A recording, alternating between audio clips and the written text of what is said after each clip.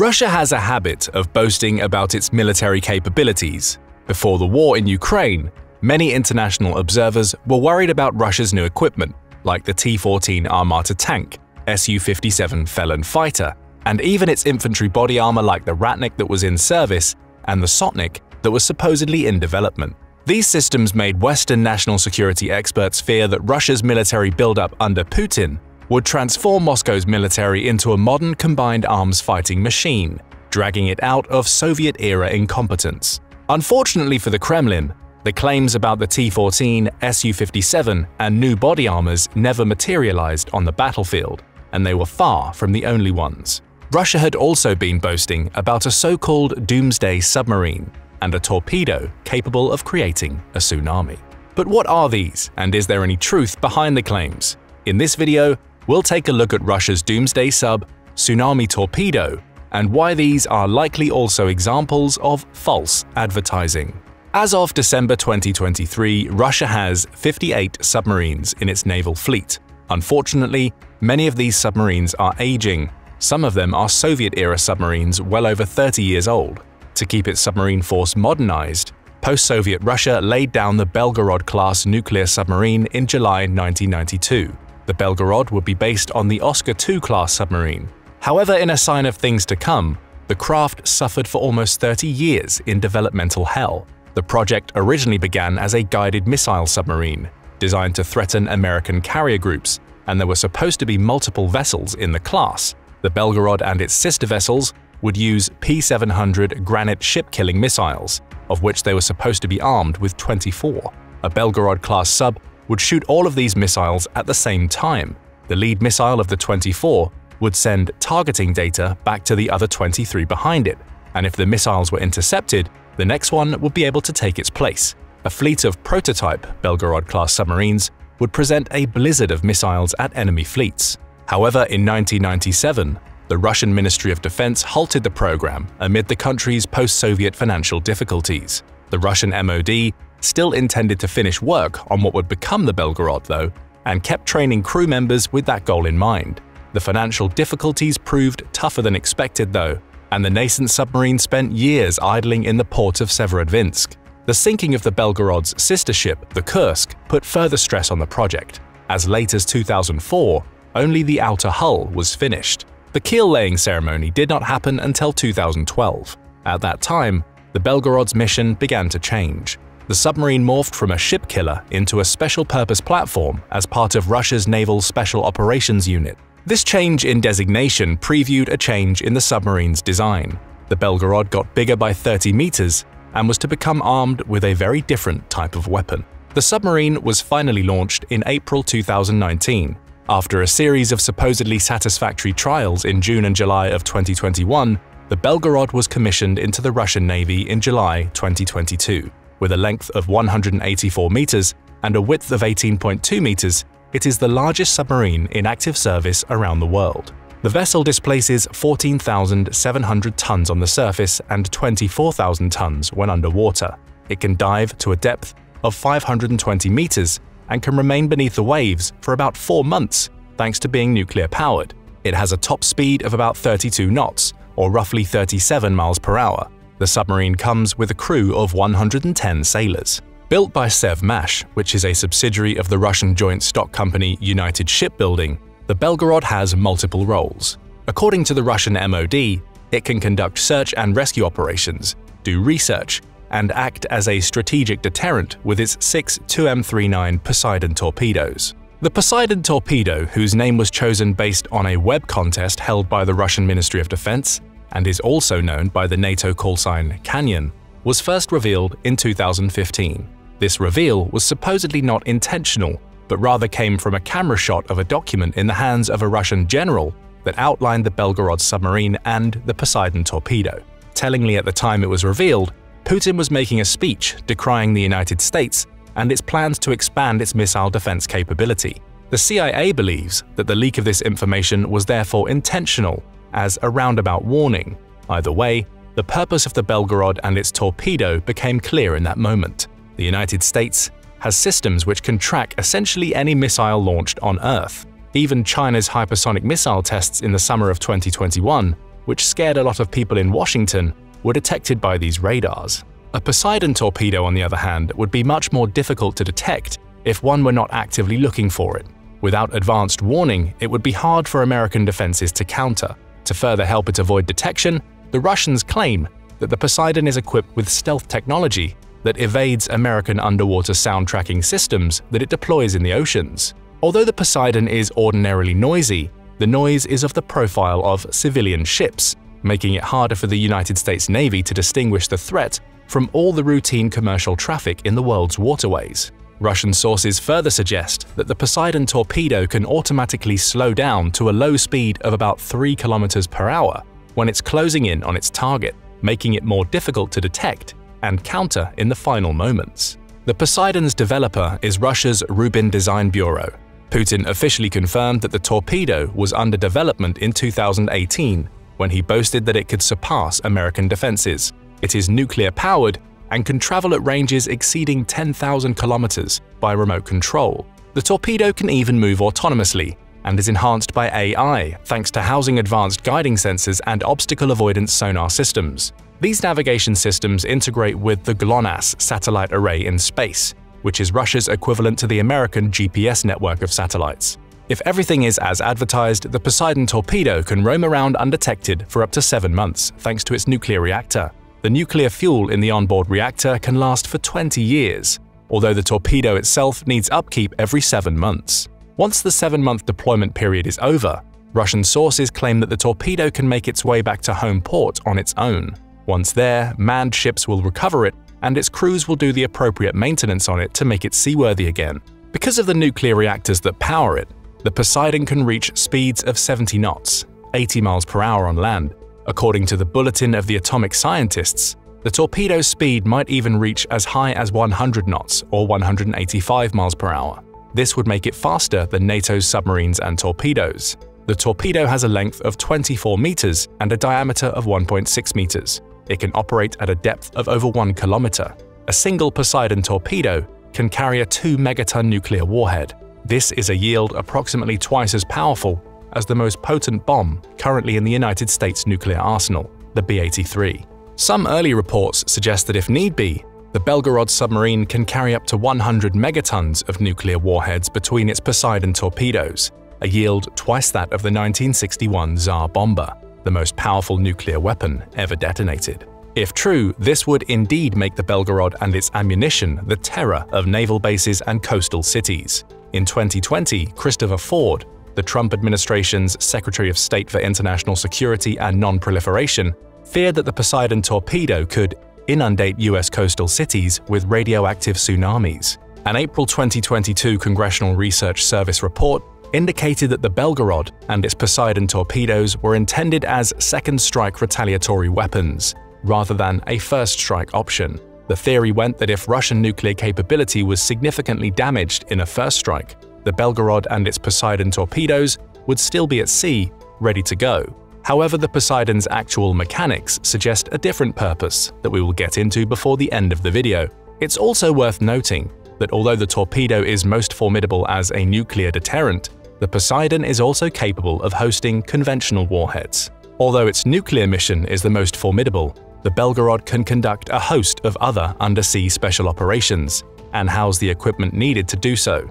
In this capacity, the Russians claim that the Belgorod is also capable of hosting nuclear-powered midget submarines. These vessels are useful for surveillance missions or operations against critical underwater infrastructure, such as cutting pipelines or internet cables, or wiretapping the latter to collect intelligence. The Belgorod can attach a single deep-diving Loscharek midget submarine underneath its hull. Also interesting for modern purposes, the Belgorod is supposed to be capable of acting as a drone mothership. With this purpose in mind, the vessel was redesigned in 2017 to replace the missile compartment with a longer container capable of storing underwater drones.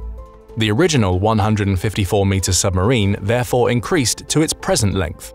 In fact, the Poseidon torpedoes are considered drones. However, the Belgorod has also been thought capable of exceeding this purpose in its drone capacity. It can supposedly field autonomous underwater vehicles. These vehicles are the Harpsichord 2P PM model, which carry a plethora of sonars to scan the sea floor for the aforementioned infrastructure.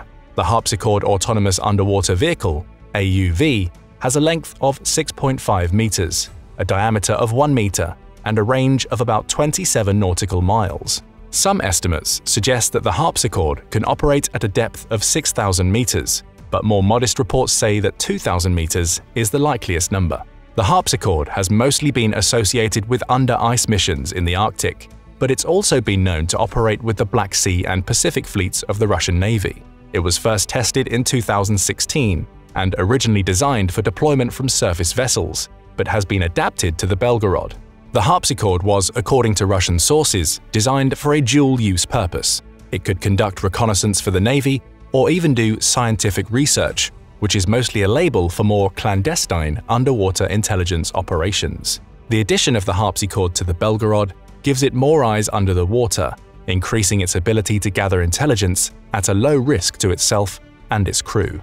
In a sign of its importance to the Russian hierarchy, the Belgorod and its crew does not report to the Russian Navy's commanders. Instead, they report directly to Putin, which is consistent with the vessel's special operations purpose. Although it was primarily designed to operate in the Pacific, in September 2022, the Belgorod was spotted in the Arctic. Military officials in Europe were warning that the submarine was traveling to the Kara Sea to conduct tests of the Poseidon torpedo, sparking fears, although there was no indication that the torpedoes would be detonating nuclear weapons. 2 months later, however, American military sources reported to CNN that the Belgorod returned to port without carrying out the Poseidon tests. The sources believed that the Russians had encountered technical difficulties and the torpedoes failed to launch.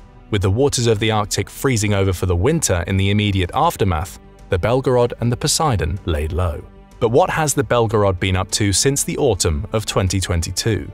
In January 2023, the Russian Navy took its first deliveries of the Poseidon nuclear torpedoes. That month, Russia also completed some pop-up tests of the Poseidon drone torpedo. These exercises tested the mass-dimensional model of the Belgorod's torpedoes, gauging their performance at different depths after firing. At the end of June 2023, the Belgorod was reported as sailing out of Severodvinsk in the Russian Arctic. Although this movement coincided with the Wagner Rebellion, it is thought to be unrelated. At the time, the Belgorod was supposedly attempting more sea trials of the Poseidon torpedo.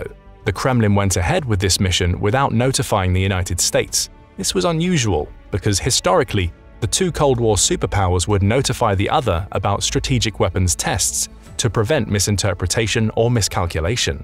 Russian sources later reported that the Poseidon's nuclear reactors worked according to their design and the torpedoes' operability and safety have been confirmed. These reports came by way of the Russian state news agency RIA Novosti on June 23rd.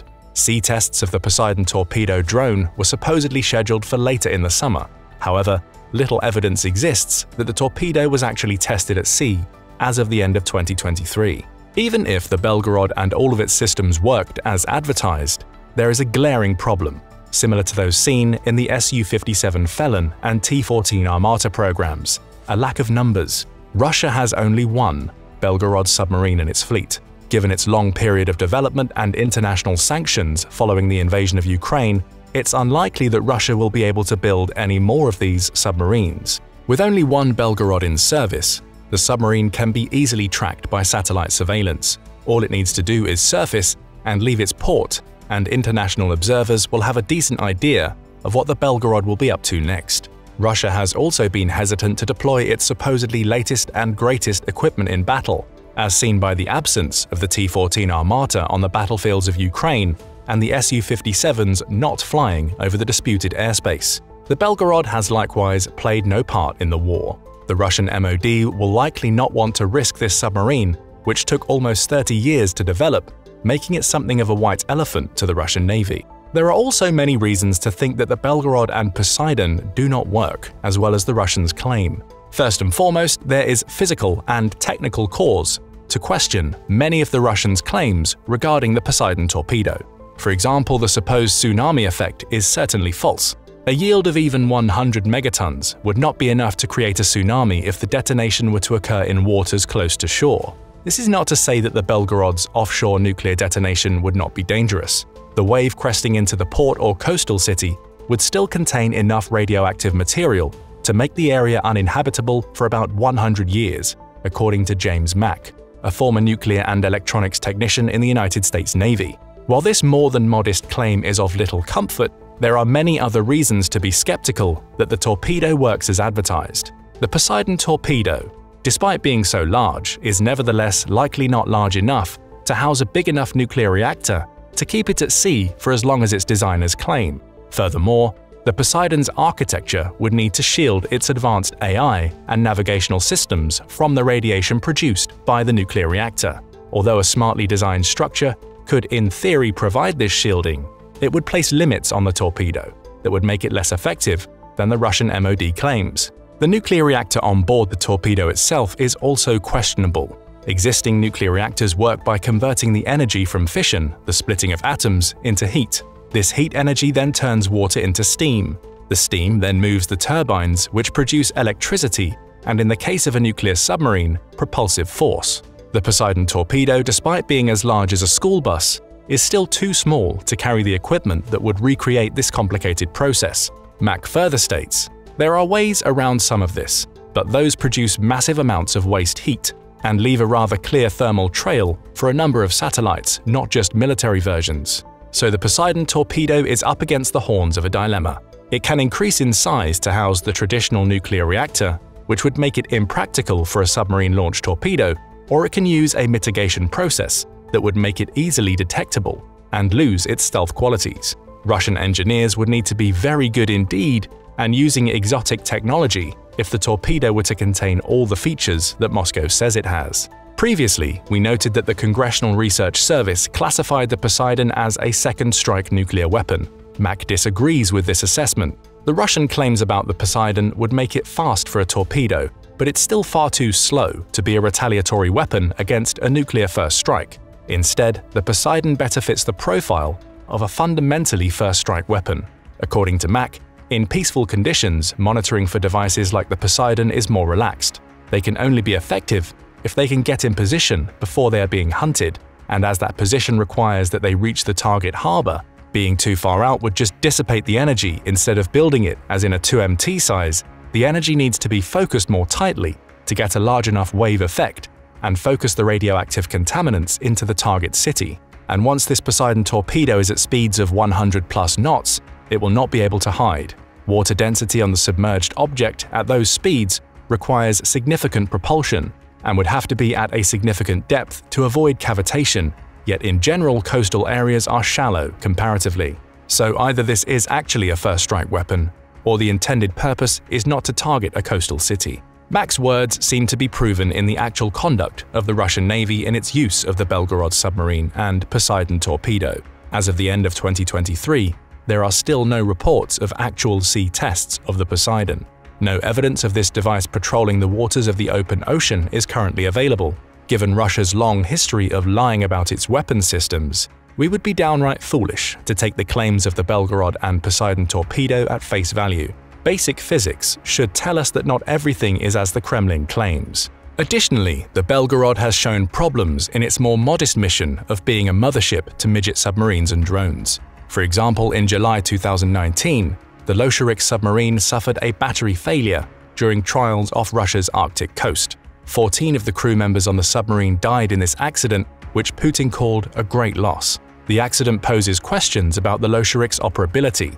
Meanwhile, the Belgorod is not expected to be able to exercise its Leopard host capability until at least 2025.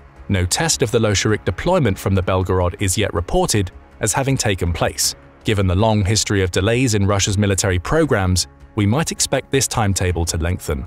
In sum, the Belgorod and its associated capabilities are much like Russia's other supposedly modern weapons programs. There are many boastful claims, but so far, there is little effective proof suggesting that the Kremlin is doing more than bluffing. But what do you think about the Belgorod submarine and its unique ammunition? What is the real purpose of the Poseidon torpedo, and can it possibly work in a way that even resembles what Russia claims? Don't forget to let us know in the comments. Also, make sure to hit the like button and subscribe for more military analysis from military experts. Before February 24, 2022, the Russian Federation looked like it would deploy or soon be able to field some pretty formidable new weapons. in everything from 5th-generation fighter jets to modern tanks to new body armor and even tsunami-causing nuclear torpedoes. There was enough hype to make even informed Western national security experts worry about what they were seeing. Little wonder that they believed Ukraine would fall in days in the months prior to the invasion. Those predictions did not turn out to be the case. And now 2 years later, Russia still finds itself fighting a war of attrition with no end in sight. In this video, we'll take a brief look at how Russia's military arsenal has failed to live up to the hype, and why it has failed, and even why some of the weapons Russia claims it's developing will likely not perform as advertised. If they can build them at all, that is. Russia has one aircraft carrier, the Admiral Kuznetsov. The Admiral Kuznetsov began its life in the 1980s and was commissioned in 1991, just before the Soviet Union's collapse. However, this carrier is not of the same quality as the US Navy's aircraft carriers, which use a catapult system to rapidly launch their planes. Instead, it uses the STOBAR, Short Takeoff Barrier Arrested Recovery system, which makes its planes far slower to launch than the American Nimitz and Ford-class carriers, or China's Fujian. The Admiral Kuznetsov has also been plagued with problems, with frequent deadly accidents. The ship has been under repairs since 2018, with one delay piled onto another. It was originally supposed to return to service in 2021, but obviously that did not work out as planned. The ship is finally supposed to return to service in 2024, but that date is still questionable. Corruption has also plagued Admiral Kuznetsov's repairs. 3 years ago, the director of the Murmansk shipyard was arrested on suspicion of embezzling rubles, the equivalent of $600,000. Such corruption is rampant in the Russian military and has long proven a problem with weapons development, logistics, and maintenance. The Admiral Kuznetsov saga is a good way to start the video because it reveals deeper problems in the Russian Navy, which include outdated equipment, incompetence, and corruption, which have all played out in the war as seen in Ukraine's success against the Black Sea Fleet, despite having no navy of its own. Russia's surface navy is in poor shape in other ways. It is steadily retiring its Soviet-era ships and replacing them with lighter, less combat-worthy vessels. This process is slowly but surely causing the Russian Navy to lose its blue water capabilities and confining it closer to the coasts. One of the ways that Russia has attempted to mitigate this trend is through a new class of destroyer, the Leopard class. If completed, the Leopard-class destroyer could prove a formidable new addition to the Russian Navy. It would weigh 19,000 tons and be powered by nuclear propulsion, making it twice as large as the Soviet-era destroyers it would be replacing. It would even be larger than the 3 Slava-class cruisers in service with the Russian Navy.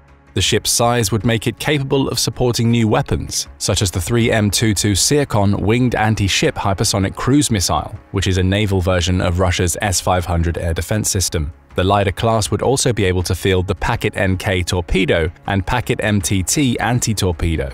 The offensive version can hit targets up to 10 kilometers away, improving the range on Russia's previous torpedoes, with a much more accurate targeting system.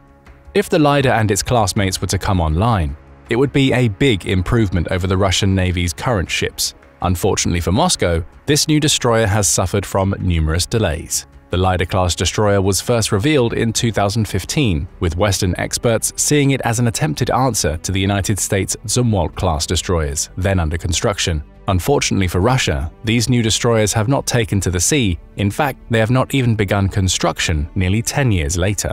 Construction on the new class of destroyer was finally supposed to begin in 2023, but that year has now come and gone. The Leopard project was even dropped from the Kremlin's 2025 state armament program, which made foreign defense experts question its future. Russian sources claim that its being dropped from the state armament program did not mean that the Leopard had been cancelled, but rather that funding for it had been reduced. As of 2024, we cannot know when, if ever, construction will begin, and therefore that the Russian Navy will continue to get smaller and lighter as its older and heavier ships get retired. The problems for the Russian Navy go deeper than the surface vessels. Its underwater fleet is also aging, and its supposed newest and greatest submarine is also probably an item that owes its reputation more to advertising than performance. The Belgorod submarine, and particularly its Poseidon torpedo, are 2 other items of hype in the Russian Navy that don't seem to stand up to scrutiny. The Belgorod and Poseidon have often been items of fear in Western media and national security circles, which have nicknamed the former Russia's Doomsday submarine. According to the Kremlin's hype, The submarine and its arsenal of smart drone Poseidon torpedoes can unleash a 100 megaton yield capable of creating radioactive tsunamis that would inundate coastal communities and make them unlivable. However, tests of the Poseidon have seemingly proven less than satisfactory. That shouldn't be too surprising, because for the Poseidon torpedo to work as the Russians claim, it would need to be able to house all of the equipment needed for a nuclear reactor to convert atomic fission into electricity and propulsive force, while ensuring negligible waste heat to avoid detection. It would also need the hardware to shield its sensitive electronics from the nuclear fission process. Unfortunately for Moscow, the torpedo is too small to do this, meaning that it's either an object of hype or Russian engineers have come upon a technological leap enabling exotic engineering methods. We'll let you decide which of the two scenarios is likelier. Meanwhile, even if the Poseidon's yield was 100 megatons, which it almost certainly is not, it would still not be large enough to generate the type of tsunamis the Russians claim it can. Instead, the likeliest scenario is a yield of about 1 to 2 megatons per torpedo, which would be enough to inundate a coastal area with dangerous radioactive waters but not create a tsunami. The Poseidon torpedo also faces engineering problems with its supposed speed. With a purported speed of 100 knots or 185 miles per hour, the Poseidon would be faster than all of the torpedoes in the arsenals of NATO member countries. However, if it were to go that fast, the torpedo would be easily detectable to sonar equipment, emitting noises far beyond the level of civilian ships that it would ordinarily try to hide behind. The torpedo would also have difficulty fulfilling its mission at the shallow depths which it would need to navigate in order to target coastal cities, which is its purported function, according to James Mack, a former nuclear and electronics technician with the United States Navy. If the Poseidon were to be traveling at its advertised speed of 100 knots or more in depths that shallow, it would not only be detectable because of the high heat it would generate, but also suffer from cavitation, the formation of vapor cavities in a liquid when it has been accelerated to high velocities. Cavitation can create shockwaves that damage machinery, meaning that the Russians have either compensated for this with unknown new engineering techniques and technology, or the claims of the Poseidon again do not stand up to scrutiny. This will be far from the only time in the video where this dilemma presents itself in relation to a Russian weapon system. There is also only one Belgorod submarine, meaning that it can easily be tracked by satellite surveillance when it needs to dock for upkeep. From this surveillance, intelligence analysts have a good chance of guessing its mission. International defense experts guessed just that when Belgorod conducted its exercises in the autumn of 2022, for example. We now journey from the sea to the skies and look at the Russian answer to the American 5th-generation F-22 and F-35 fighter jets, the Su-57 Felon. To be fair, the Su-57 does have some impressive features, like its 3D thrust vectoring engines, climb rate of 64,000 feet per minute, 66,000-foot service ceiling, Mach 2 speed, and a range of 2,186 miles without refueling. In a plane-versus-plane battle, the Su-57 should be a capable opponent against any fighter plane on the planet. However, the Su-57 has a big drawback: its comparative lack of stealth. Aviation experts regard the Su-57 as being by far the least stealthy of the 5th-generation fighters currently in service. For example, the F-22 Raptor is detectable at a range only under 10 miles, while the Su-57 would be detectable at a range of 35 miles. Its stealth features are also concentrated in the front of the plane, meaning that if it turns or maneuvers, it's far more detectable. Some aviation experts are even less kind and believe the Su-57's radar cross-section is similar to that of the F/A-18 Super Hornet, which is 1,000 times less stealthy than the F-35 Lightning II. Therefore, they say the Su-57 is not a true 5th-generation fighter jet, but rather an advanced 4th-generation one. The lack of stealth means that advanced radars from other fighter jets or air defense systems are capable of detecting the Su-57 and destroying it from long range. These weaknesses seem to be confirmed by the way Moscow has used the new felons it has in service. The Su-57 has played little part in the war in Ukraine, as the Russian aerospace forces have refused to field it in Ukrainian airspace. Instead, it has only attacked targets at long range from within Russian airspace. The limited use of the Felon speaks volumes about the Russian brass's confidence in its stealth attributes, or lack thereof. It's also unlikely that the Russian military will be able to manufacture the Felon in the numbers needed to make it truly formidable. The Kremlin ordered 76 Su-57s in 2019. 22 are in service as of December 2023, after several years of delays. It's difficult to see how Russia will field the Su-57 in adequate numbers anytime soon, giving it limited effectiveness as a means of making war. Russia is more well known for its tanks than its planes. However, the newest Russian tank has even more problems than the Su-57. To be fair, the T-14 Armata does have significant improvements over the tanks Russia has usually fielded in Ukraine, the T-72, T-80 and T-90. These tanks have been lost in their thousands during the fighting in Ukraine, thanks to bad doctrine and their own design flaws. Because they do not segregate their ammunition magazines in a sealed compartment, they have often suffered from complete destruction with jack-in-the-box explosions. The T-14 Armata mitigates this flaw with a protective capsule, isolating the crew from their vehicle's ammunition magazine. The vehicle's profile adds further protection, as its low silhouette avoids exposure of its parts to enemy fire.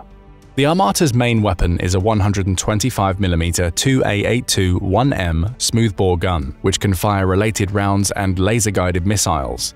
This weapon would be a significant threat to the Western main battle tanks that Ukraine began fielding in large numbers last year. Unfortunately for Russia, this gun is not backward compatible with its older tanks, which means that only the Armata can field it, and that's a problem because there has never been a confirmed sighting of the T-14 in Ukraine. Russia has even fewer T-14 Armata tanks than it does Su-57 fighter jets. From its inception, the tank has been mired in production delays. When it publicly revealed the tank in June 2015, Moscow claimed it would field 2,300 of them by 2020. That obviously never happened. In 2021, Russia promised serial production, but that didn't happen either. To date, only about 20 prototypes have been built. The T-14's engine in particular has proven to be an item of difficulty to manufacture. Unlike most of Russia's tanks, the Armata uses a derivative of the German X-shaped simmering SLA-16 engine, which was designated as the A853.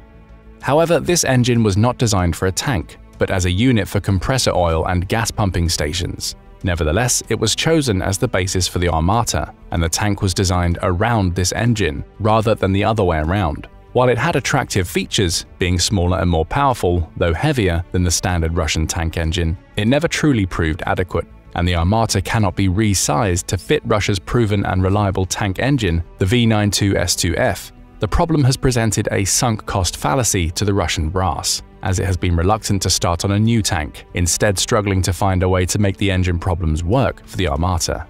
Meanwhile, the electronics for the Armata's sensory and fire control systems are no longer as widely available due to the sanctions put in place as a result of its invasion of Ukraine. Indeed, there has not even been an assembly line built for the Armata, and all of the prototypes have been made by hand. Given all of these problems, don't expect to see the Armata fielded in large numbers, if at all, anytime soon. The lack of a modern tank is a big problem for Russia, because its current tanks have often found themselves outgunned on the battlefields of Ukraine, as well as lacking adequate protection.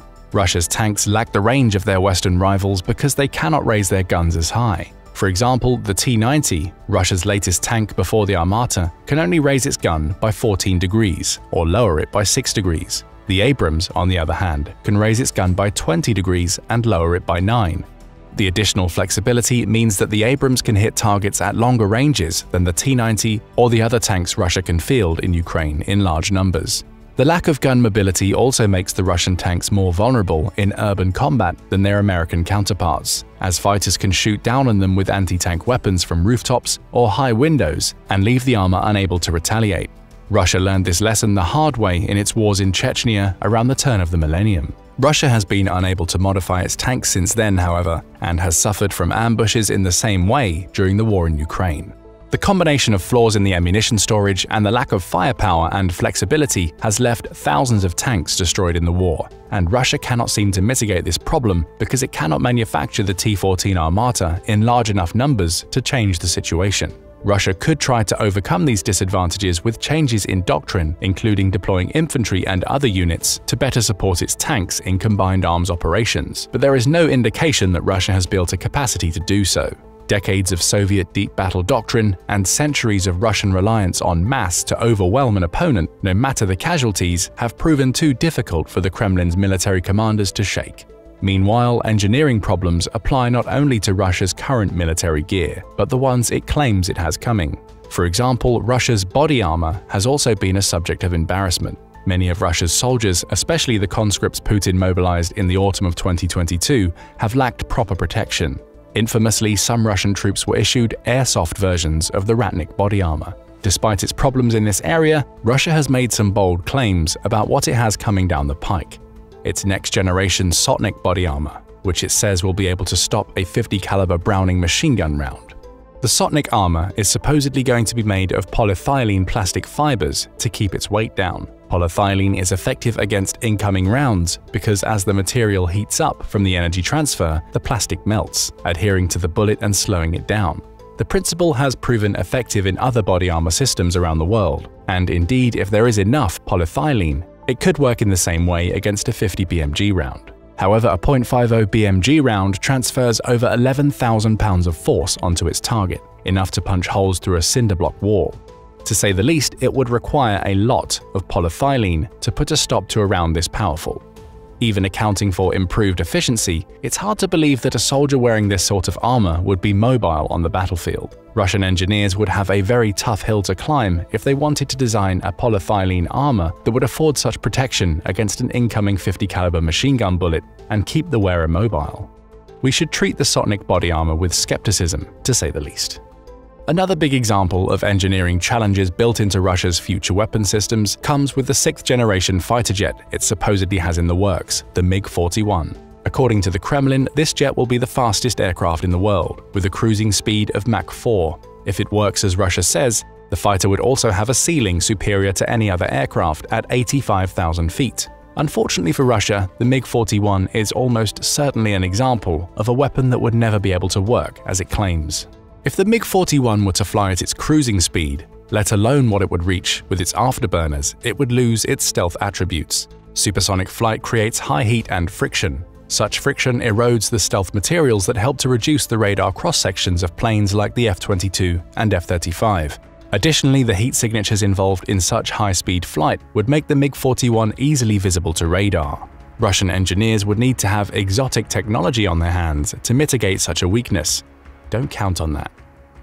The MiG-41 is supposed to be an evolution of the MiG-31 interceptor, which was designed to counter the American SR-71 Blackbird spy plane. It was built to reach speeds of Mach 2 for that purpose.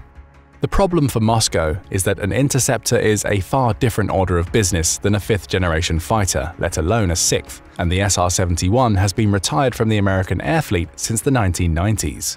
Why the Russians would choose to develop their 6th-generation fighter from an outdated concept is puzzling and suggests that even without the engineering challenges to get it to work as advertised, the MiG-41 could suffer from the same problems as the T-14 Armata, a frame built around a questionable concept. According to the Kremlin, the MiG-41 will have its maiden flight in 2025 and begin delivery in 2028. But given Russia's long delays in introducing new weapon systems or even repairing existing ones, we should take those claims with a heavy grain of salt, to say the least, even if everything else supposedly works. What do you think about these failures of Russian military engineering? What other weapon systems from Russia have proven not to live up to the hype? Don't forget to let us know in the comments. Also, don't forget to hit the like button and subscribe to the channel for more military analysis from military experts. There has yet to be an aerial confrontation between two 5th-generation fighter jets, but tensions in Eastern Europe have now put them in the same arena, if not the same ring. Fighting out of NATO's corner is the F-35 Lightning II. Fighting out of Russia is the Su-57 Felon. If this fight became a reality, which one of these planes would win? First, let's take a look at the tail of the tape. The F-35 saw its genesis in the year 2001, when it was announced as the winner of the Joint Strike Fighter program, which began in the 1980s. The Lightning II is a multi-role fighter with several variants: the F-35A, conventional takeoff and landing plane, the F-35B, short takeoff and vertical landing plane, and the F-35C, carrier-based plane. The F-35A entered service in 2016, the F-35B in 2015, and the F-35C in 2019. It is a single-seat plane equipped with the Pratt & Whitney F135 PW100 turbofan engine. It has a top speed of Mach 1.6, about 1200 miles per hour, and a range of 1,700 miles per flight without refueling, a combat radius of 770 miles, and a service ceiling over 50,000 feet. The F-35 can climb at a rate of 45,000 feet per minute. Its payload includes all of the air-to-air and air-to-ground missiles in service and some of the bombs in the American arsenal. Normally, the plane can carry 4 missiles between its 2 internal weapons bays, though the coming F-35 Block 4 upgrade will increase that capacity to 6. There are also 6 pylons, 3 on each wing, for the F-35 to carry additional munitions, although this would sacrifice the plane's stealth attributes. The F-35A comes with a 25mm gun and 182 rounds as a standard attribute. The F-35B and F-35C can, if need be, mount a 25mm gun on a pod.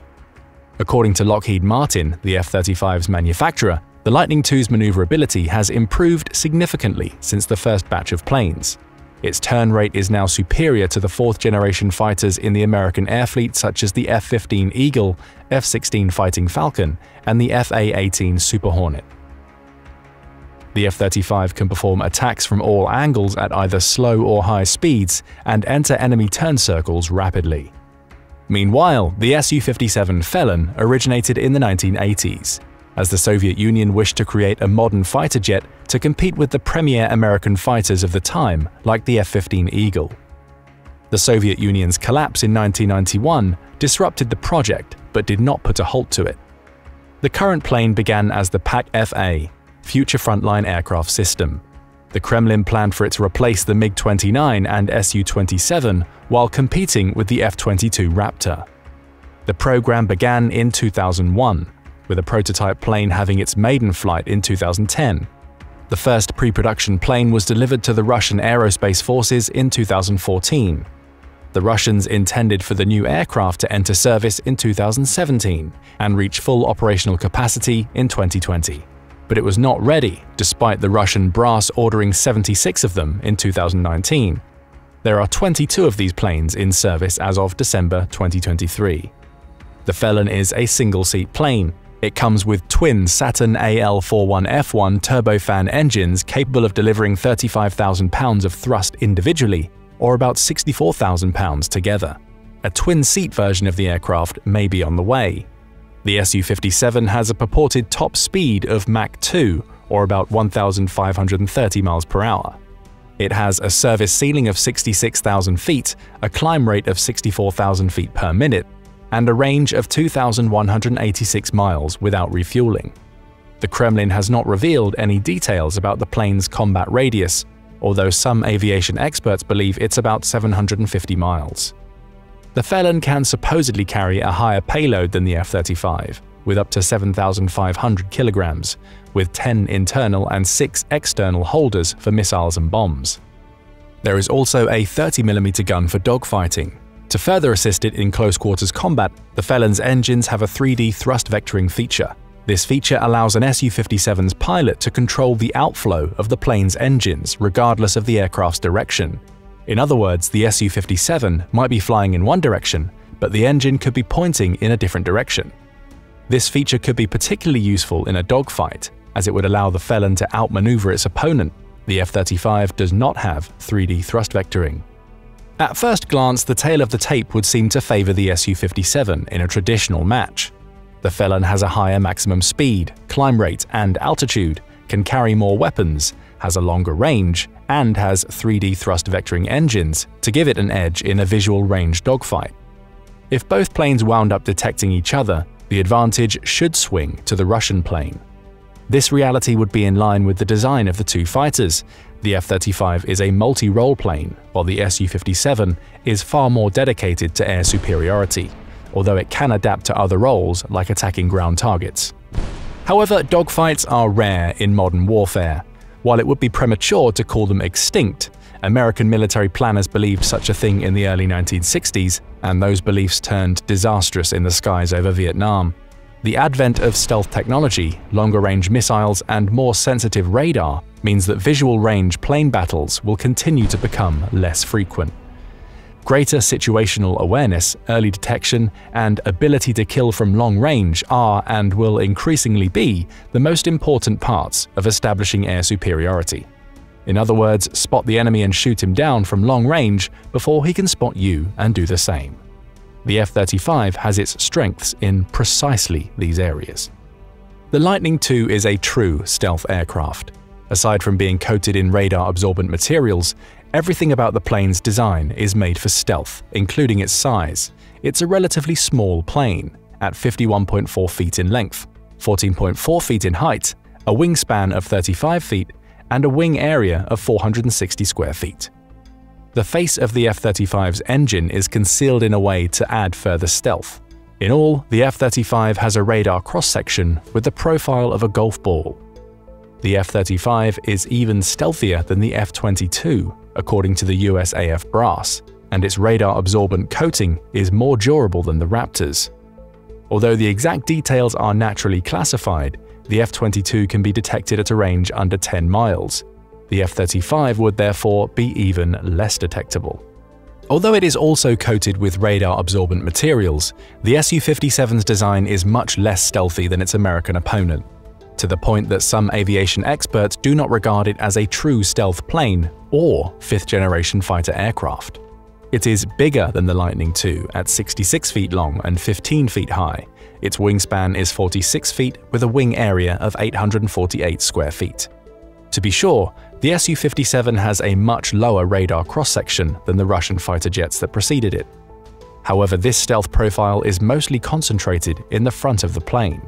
In contrast to the F-22 and the even stealthier F-35, the Su-57 can be detected at a range of 35 miles. However, the Su-57 might be even less stealthy than this, and we'll discuss those allegations at the end of the video. If the stealth features of the Su-57 are as advertised, the Felon might be able to compete with the Lightning II if the two planes are approaching each other directly. However, if it were to turn or maneuver, the Felon is much more detectable than the F-35. The Felon would therefore have to try and detect the incoming American plane and shoot it down without exposing its sides or rear. The two planes' missile armaments might be the deciding factor. For air-to-air combat, the F-35 can carry the AIM-9X Sidewinder for short-range engagements up to about 22 miles. The British AIM-132 ASRAAM is also compatible with the F-35 and can hit shorter-range targets about 15 miles away. For longer range, the Lightning II can carry the AIM-120 AMRAAM to hit targets about 65 miles away. In the future, the Block 4 F-35B variants will have the capability to be armed with the European MBDA Meteor, which can hit targets about 125 miles away, though this capacity is not expected until 2027. The F-35 will also soon be armed with the hypersonic AIM-260 JATM, which can hit targets about 120 miles away. The new missile will be integrated into the F-35's potential armaments as it starts to enter service. The Su-57 can also be armed with a panoply of air-to-air missiles at different ranges. First, there is the R-73 for shorter distances up to 25 miles. For medium to longer range combat, the Su-57 can carry the R-77M, which can hit targets up to a range of 120 miles. Then there is the hypersonic R-37, which can hit targets at about the same distance with speeds of Mach 6. In a direct confrontation, the Su-57 would have more shots and have a greater reach than the current F-35, although that advantage would be lost once the Lightning II gets the AIM-260 and the MBDA Meteor. So far, things don't seem to be that promising for the F-35. However, to make use of its greater ammunition and range, the Su-57 must first detect its target F-35 before it gets detected itself. As we have seen in the two planes' particular stealth configurations, this might prove difficult for the Russian fighter to do. From what we do know, the F-35 would usually have the advantage of early detection. The F-35 is the world's most sophisticated sensory aircraft. A few aviation experts have likened it to a supercomputer in the sky. The F-35 comes equipped with the AN/APG-81 Active Electronically Scanned Array (AESA) radar system. The range of the AN/APG-81 is, as you would expect, a highly guarded secret. but some aviation experts think it can spot targets between 250 and 300 miles away. The AN/APG-81 can provide high-resolution ground mapping to the F-35's pilot. The Lightning II also comes equipped with a network of cameras at various points on the plane to give the pilot a 360-degree field of view, with the information being fed directly into the helmet. These capabilities will be increased even further with the coming F-35 Block 4 upgrades. The F-35's sensors also include the Advanced Electro-Optical Targeting System and a custom-made AN/ASQ-239 Barracuda electronic warfare system, developed by BAE Systems. The Barracuda provides both offensive and defensive electronic warfare support, which provides all-aspect broadband protection to suppress enemy radar systems and assist the F-35 in targeting valuable assets. For example, the Barracuda Electronic Warfare Suite can turn the F-35 into a stand-in electronic warfare attack platform, without needing to call upon a specialized plane. In this capacity, an F-35 approaching an enemy air defense system could attempt to jam it with its onboard electronic warfare suite. The Barracuda system is also an open architecture one, designed to allow for the addition of new capabilities as they become available. Current F-35s can track 23 enemy planes in 9 seconds and engage 19 in under 3 seconds. The Su-57 also comes equipped with its own AESA radar system, the NO-36 Bielka. This radar provides X and L band modes to make it more resistant to enemy electronic warfare countermeasures. The radar provides a 120-degree field of view in elevation and azimuth, the angle between a reference plane and a point. This is the highest possible number for a flat phase array antenna. Though the radar's range is also naturally a secret, some estimates suggest that the NO-36 Bielka can detect an 11-square-foot target at a range of roughly 250 miles. The radar system is spread across the felon's body. The Su-57 also comes packed with equipment to give it improved situational awareness. This equipment includes cameras interspersed throughout the plane to give the pilot the information. At first glance, the two planes seem roughly comparable in their radars and electronic warfare abilities. But the F-35 should have longer-range detection now and a reduced cross-section. In the short future, the F-35's advantage in this area will grow, as the Block 4 version of the Lightning II will come with a new radar, the AN/APG-85, produced by Northrop Grumman. While the details are of course another secret, the new radar will have an even longer range than its predecessor. It will also have higher resolution, superior tracking, and better electronic warfare capabilities such as jamming and degrading enemy radars. The new radar will have these superior features in part thanks to it being based on a gallium nitride semiconductor system. This same technology is also being designed for the United States Air Force's coming 6th-generation fighter jet, the Next Generation Air Dominance (NGAD) program, giving the F-35 some features of a 6th-generation plane. The current F-35 versus the advertised features of the Su-57 should make for a close contest. Both have similar range, although the F-35's radar has a slightly longer range. Their missiles have similar range too, although the Russian R-37 is faster. The coming Block 4 F-35, combined with the AIM-260 JATM, should give the Lightning II a decided advantage over the Felon at longer distances. The design specifications between the two planes suggest that the F-35 should be able to detect the Felon from further away and shoot it before it can in turn be detected. The F-35 also carries another advantage, sensor fusion, which would prove a significant advantage in any real-world meeting between the two jets. The Su-57 has sensor fusion capabilities of its own. It can link up with Russian assets in the air and on the ground and share its data. However, the F-35's sensor fusion capability is unparalleled. The Lightning II's sensor fusion capabilities can generate real-time pictures of the battlefield and feed it to friendly forces, enabling a combined arms approach to tactical situations through information integration. The Block 4 F-35 will have even greater sensor fusion capabilities.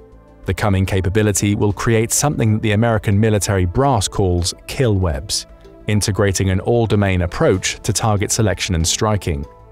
For example, in a scenario involving a meeting between the F-35 and Su-57, The former would be able to more easily relay targeting information to a friendly aircraft or a nearby air defense system that might be in a better position to shoot the incoming Russian plane down.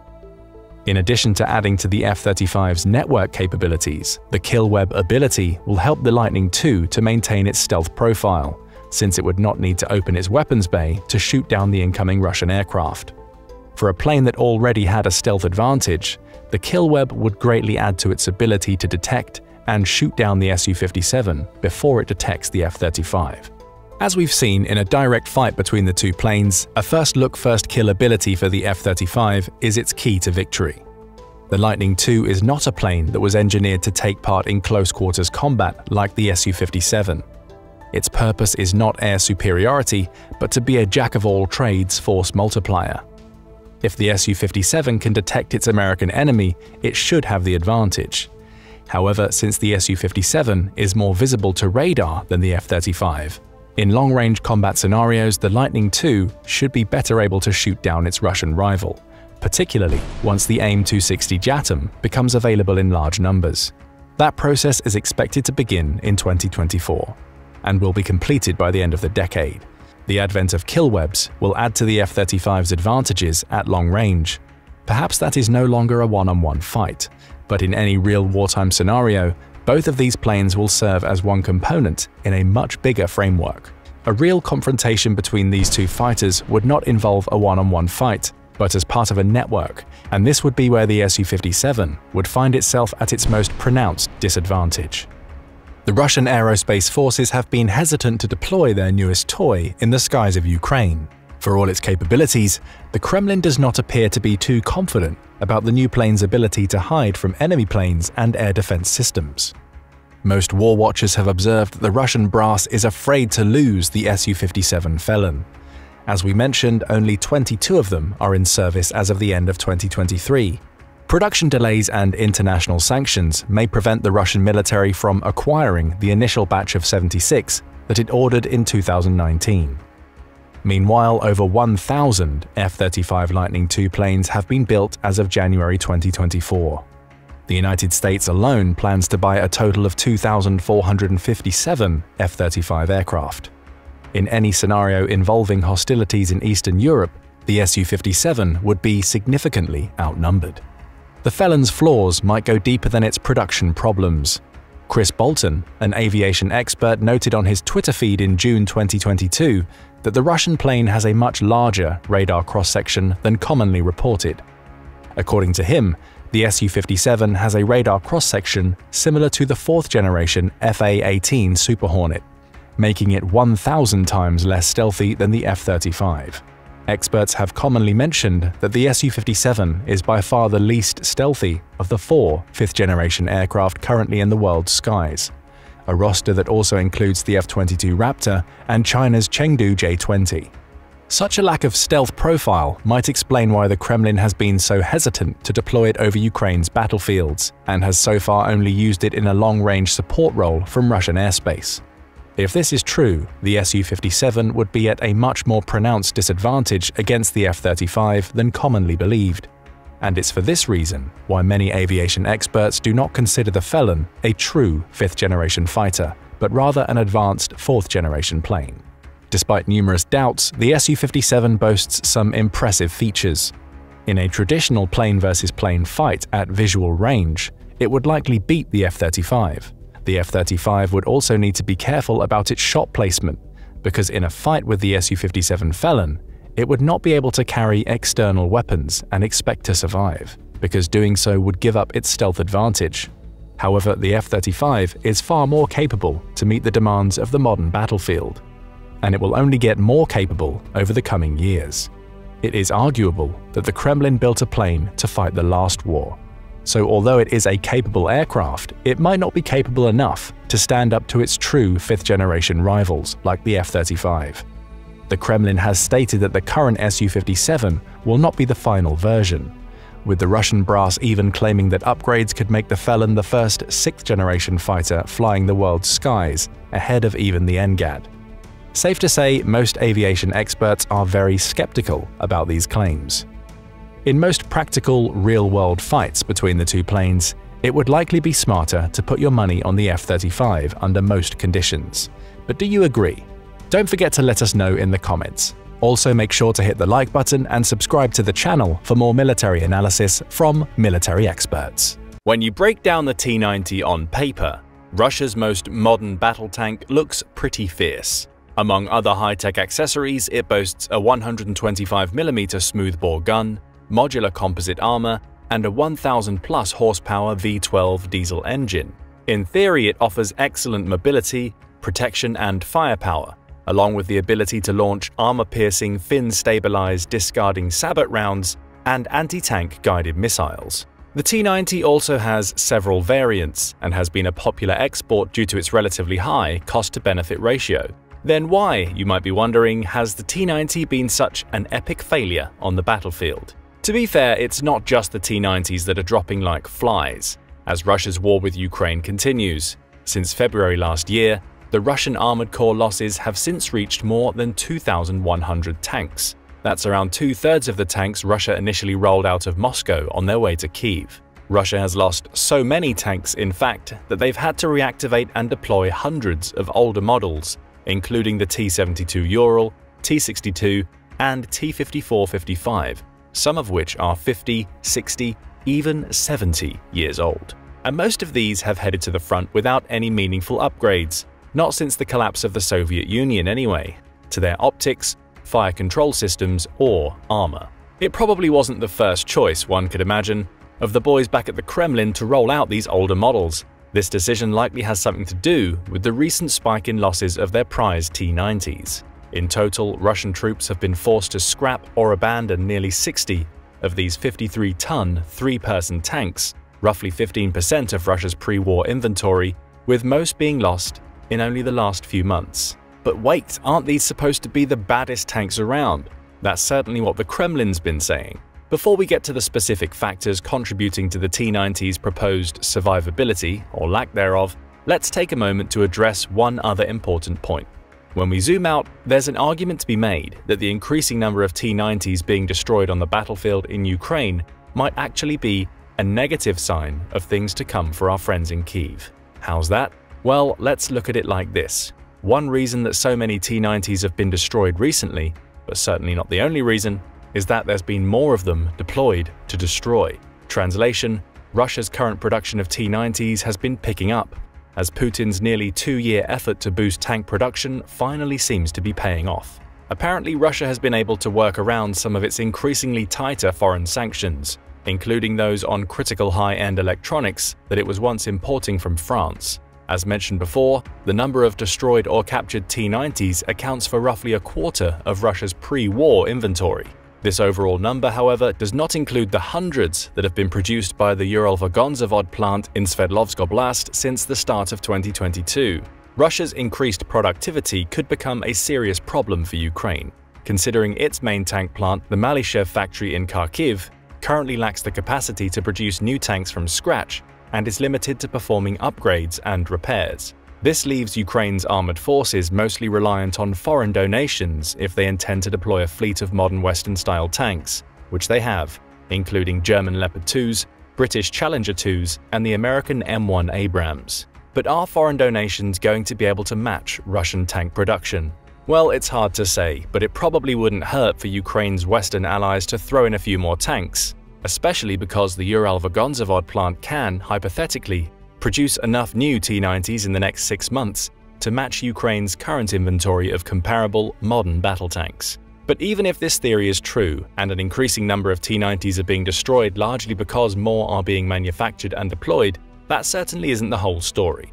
The overall effectiveness and functionality of the T-90 has been a matter of debate since the beginning, with many distinguished experts expertly concluding that overall, the T-90 is a piece of junk. First introduced as the T-72BU, then renamed the T-90 to distinguish it from all the other T-72 variants, the T-90 was thought to be one of the most well-protected tanks in the world, while also boasting one of the most heavily equipped battle systems currently on the market.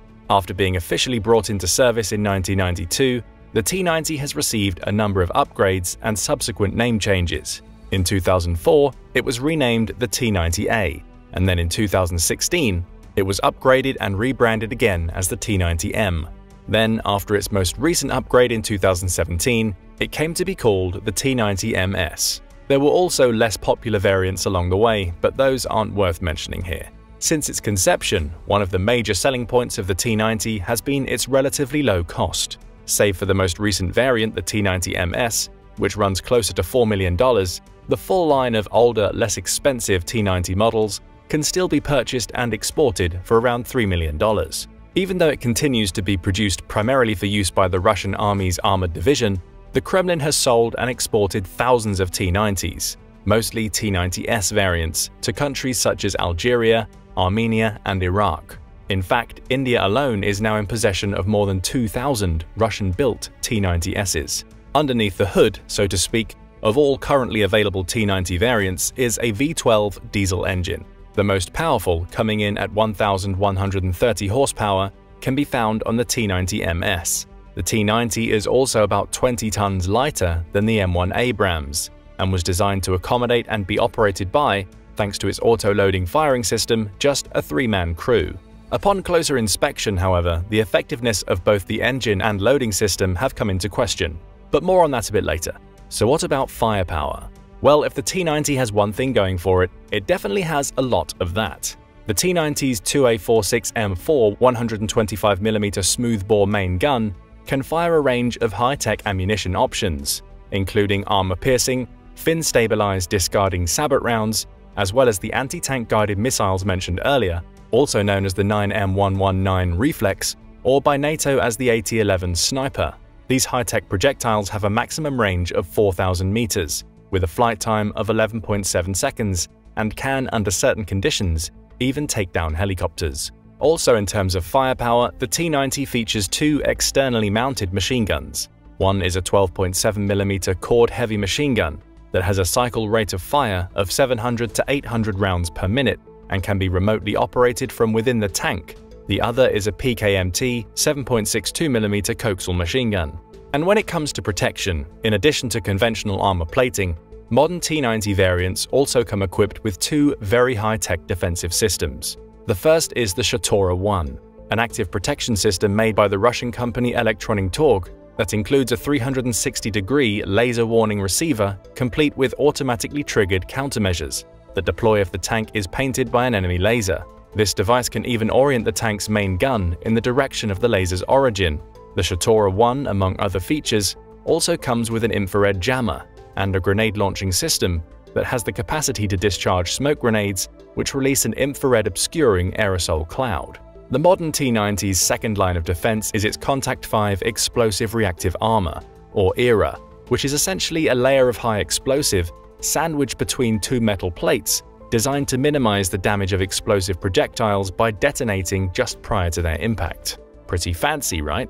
ERA was specifically designed to counter a range of advanced weaponry, including missiles and rockets carrying high explosive anti-tank warheads, as well as highly deadly sabot rounds, which separate after being fired and turn into a thin, fin-stabilized rod made of depleted uranium. Once a sabot round impacts an enemy tank, the kinetic force it creates while penetrating also creates a steam of molten metal that pours into the cabin with it. This instantaneously increases the temperature and pressure inside of the sealed turret, killing, or rather cooking, everyone inside.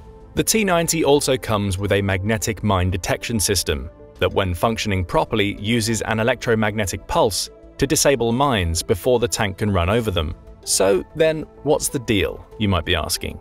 Why aren't these extra fancy protection systems making the T-90s unstoppable? For one, these systems haven't performed so well against long-range anti-tank guided missiles. There was one report that stated a Ukrainian took out 2 T-90Ms back-to-back using an AT-4 anti-tank weapon. If that report is accurate, this would be a very impressive set of skills. The Swedish-made Saab AT-4, given to the Ukrainians by the US and Sweden, is a lightweight, shoulder-launched anti-armor weapon. However, despite delivering an 84mm projectile out to a range of 300 meters, this unguided weapon should not be effective against a T-90M's reactive armor, which the manufacturers claim is effective against not just low-speed rockets and missiles, but also tank rounds coming in at hypersonic speeds. There are, it seems, even more embarrassing ways to lose a tank. which Russia has also discovered recently. Apparently, a group of Russian technicians accidentally set fire to a T-72 they were attempting to repair. In the confusion, the ammunition on board caught fire and exploded, completely destroying the tank and damaging 2 others nearby.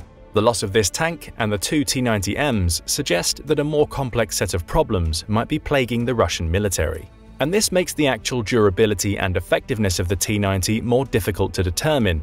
Is the hyped T-90M any less vulnerable than earlier models? It's hard to tell when it's regularly being used without proper tactical or common sense. Another reason the T-90 was poorly conceived compared to other main battle tanks is that its underlying design is outdated. Ultimately, as we mentioned before, the T-90 is simply an improved version of the T-72. Essentially, the turret of the T-80 and the hull and drivetrain of the T-72 combined together and covered over with reactive armor. And because the T-90 is in its essence only an update, it retains all of the defects of its bargain-built older brothers. Its inherent shortcomings, leading to the apparent failure of the T-90's ultra-modern defensive systems, is one thing. But this tank has also been the victim of tactical incompetence and has regularly been rolled into impossible no-win situations. In modern warfare, advancing tanks are supposed to be supported by infantry for the very purpose of suppressing enemy ground troops who might be using anti-tank weapons, like the AT-4. Deployed armor should also have artillery support, if only to help mitigate any long-range threats. Sending tanks forward without defensive support, as Russia has continued to do in Ukraine, makes them extremely vulnerable, especially to infantry units using shoulder-launched weapons. Mobile ground units, when allowed to get in close, can carry out ambushes at short range, which allows them to focus their attacks on a tank's more vulnerable target areas. A particularly vulnerable area for these tanks, that's also been exposed by the creative fighting tactics being used in Ukraine, is the roof. So it seems the T-90 has had some trouble with the anti-tank missiles that are fired from elevated positions, and ultimately come down onto these vehicles from above. The T-90's 360-degree active protection system is supposed to protect from this sort of attack, and its failure to do so might suggest that this fancy new system isn't as infallible as first advertised. A range of other deficiencies came to light after the first T-90 was captured, intact, from the battlefield in Ukraine. With the tank now safely in their possession, military specialists from the Ukrainian Center for the Study of Captured and Prospective Weapons and Military Equipment were able to conduct an analysis of all internal equipment and armaments, and went on to publicly announce their findings in March of 2023. When, around the same time, another T-90A was captured, this one was apparently handed over to the US, also for the purpose of research. But when one of Russia's most modern pieces of armor was spotted on a trailer in Louisiana, then subsequently photographed, a debate surrounding the tank's unlikely appearance on American soil exploded on social media. It isn't fully known what the US ultimately had planned for the tank, but we do know what Ukraine did with theirs. They ripped it apart, literally and figuratively. Once the team of Ukrainian experts had completed their investigation, they claimed to have uncovered little more than an old T-72 hiding beneath the shell of widespread Russian propaganda, labeling Russia's new war machine an overall failure and not nearly the breakthrough the Kremlin had been all along claiming it to be. The team of engineers from the Center for the Study of Captured and Prospective Weapons and Military Equipment also noted that the well-praised automatic loader was largely the same design as could be found on the older T-72. The only major difference being that the ammo was now stored in a separate compartment outside the turret. This modification, however, created the complication of tankers having to fully exit the vehicle in order to load ammunition into the main compartment, which, to be done with any practical sense or relative amount of safety, would require that the tank leave the field of battle. Talk about taking yourself out of the fight. The center also reportedly discovered significant limitations concerning the T-90's B92S2F V12 diesel engine, which Ukrainian engineers claimed did not have sufficient power to reliably propel the vehicle, a claim that was supported by videos of T-90s getting stuck in the mud. They also noted that the highly praised Kalina computerized fire control system had incorporated in its design not only civilian electronic components, but some of Western origin, while other electronic components had been assembled without adhering to moisture control requirements, resulting in increased oxidation, shortened lifespan, and unexpected failure. But the embarrassment of Russian tank builders isn't the Kremlin's biggest problem here. If Ukraine persists in revealing the secrets and vulnerabilities of the allegedly advanced systems and technologies of the T-90, this could potentially create a serious financial challenge for Russia in the future. By giving other countries the information needed to produce their own, while simultaneously diminishing the hype surrounding the Russian-made T-90, sales are bound to diminish. And this is no small sum we're talking about. Russia has currently received a combined total of nearly $10 billion for exported T-90s from India and Algeria alone. But a fair amount of damage seems to have already been done. As reports of the T-90's mediocrity have continued to surface, many foreign companies that had previously signed contracts with Russia have swiftly cancelled those agreements. All these technological and mechanical shortcomings, though, are only part of the bigger story. The lack of success the T-90 has had on the battlefield in Ukraine cannot be truly understood without looking at the opposition they've faced. It would be a disservice to Ukraine's ferocious troops to do otherwise. Combined with grit and determination born largely of national pride, Ukrainian forces have also received an impressive amount of anti-tank weaponry from the US, as well as other allies. From the US alone, Ukraine has received more than 10,000 Javelin anti-armor systems, 90,000 other anti-armor systems and munitions, 8,000 tube-launched, optically tracked, wire-guided TOW missiles, 35,000 grenade launchers and small arms, 4 million rounds of small arms ammunition and grenades, and a whole slew of laser-guided rocket systems, rocket launchers, and anti-tank mines. According to Washington's regularly updated list of wartime contributions, which includes 31 Abrams tanks, 45 T-72B tanks, 186 Bradley infantry fighting vehicles, 20 Mi-17 helicopters, dozens of combat drones, lots of state-of-the-art satellite communications equipment, and more than 100,000 sets of body armor and helmets, President Biden has provided nearly $44 billion in military assistance to Ukraine thus far. Weapons are a critical part of warfare, that's obvious, but without resourcefulness, they will only take a conventional force so far, which makes the new tactic Ukrainian forces have been using against Russian tanks that much more impressive. To go along with their already proven yet more traditional ambush maneuvers, they've also developed a highly creative yet simple way of utilizing landmines. Essentially, as a Russian mine plow clears a path through a known minefield, Ukrainian troops will wait for it to pass, then toss fresh mines onto the same path right in front and sometimes behind the trailing convoy, effectively littering the cleared corridor with new mines. The vehicles following the mine plow end up hitting these mines or run over the mines as they try to escape the trap.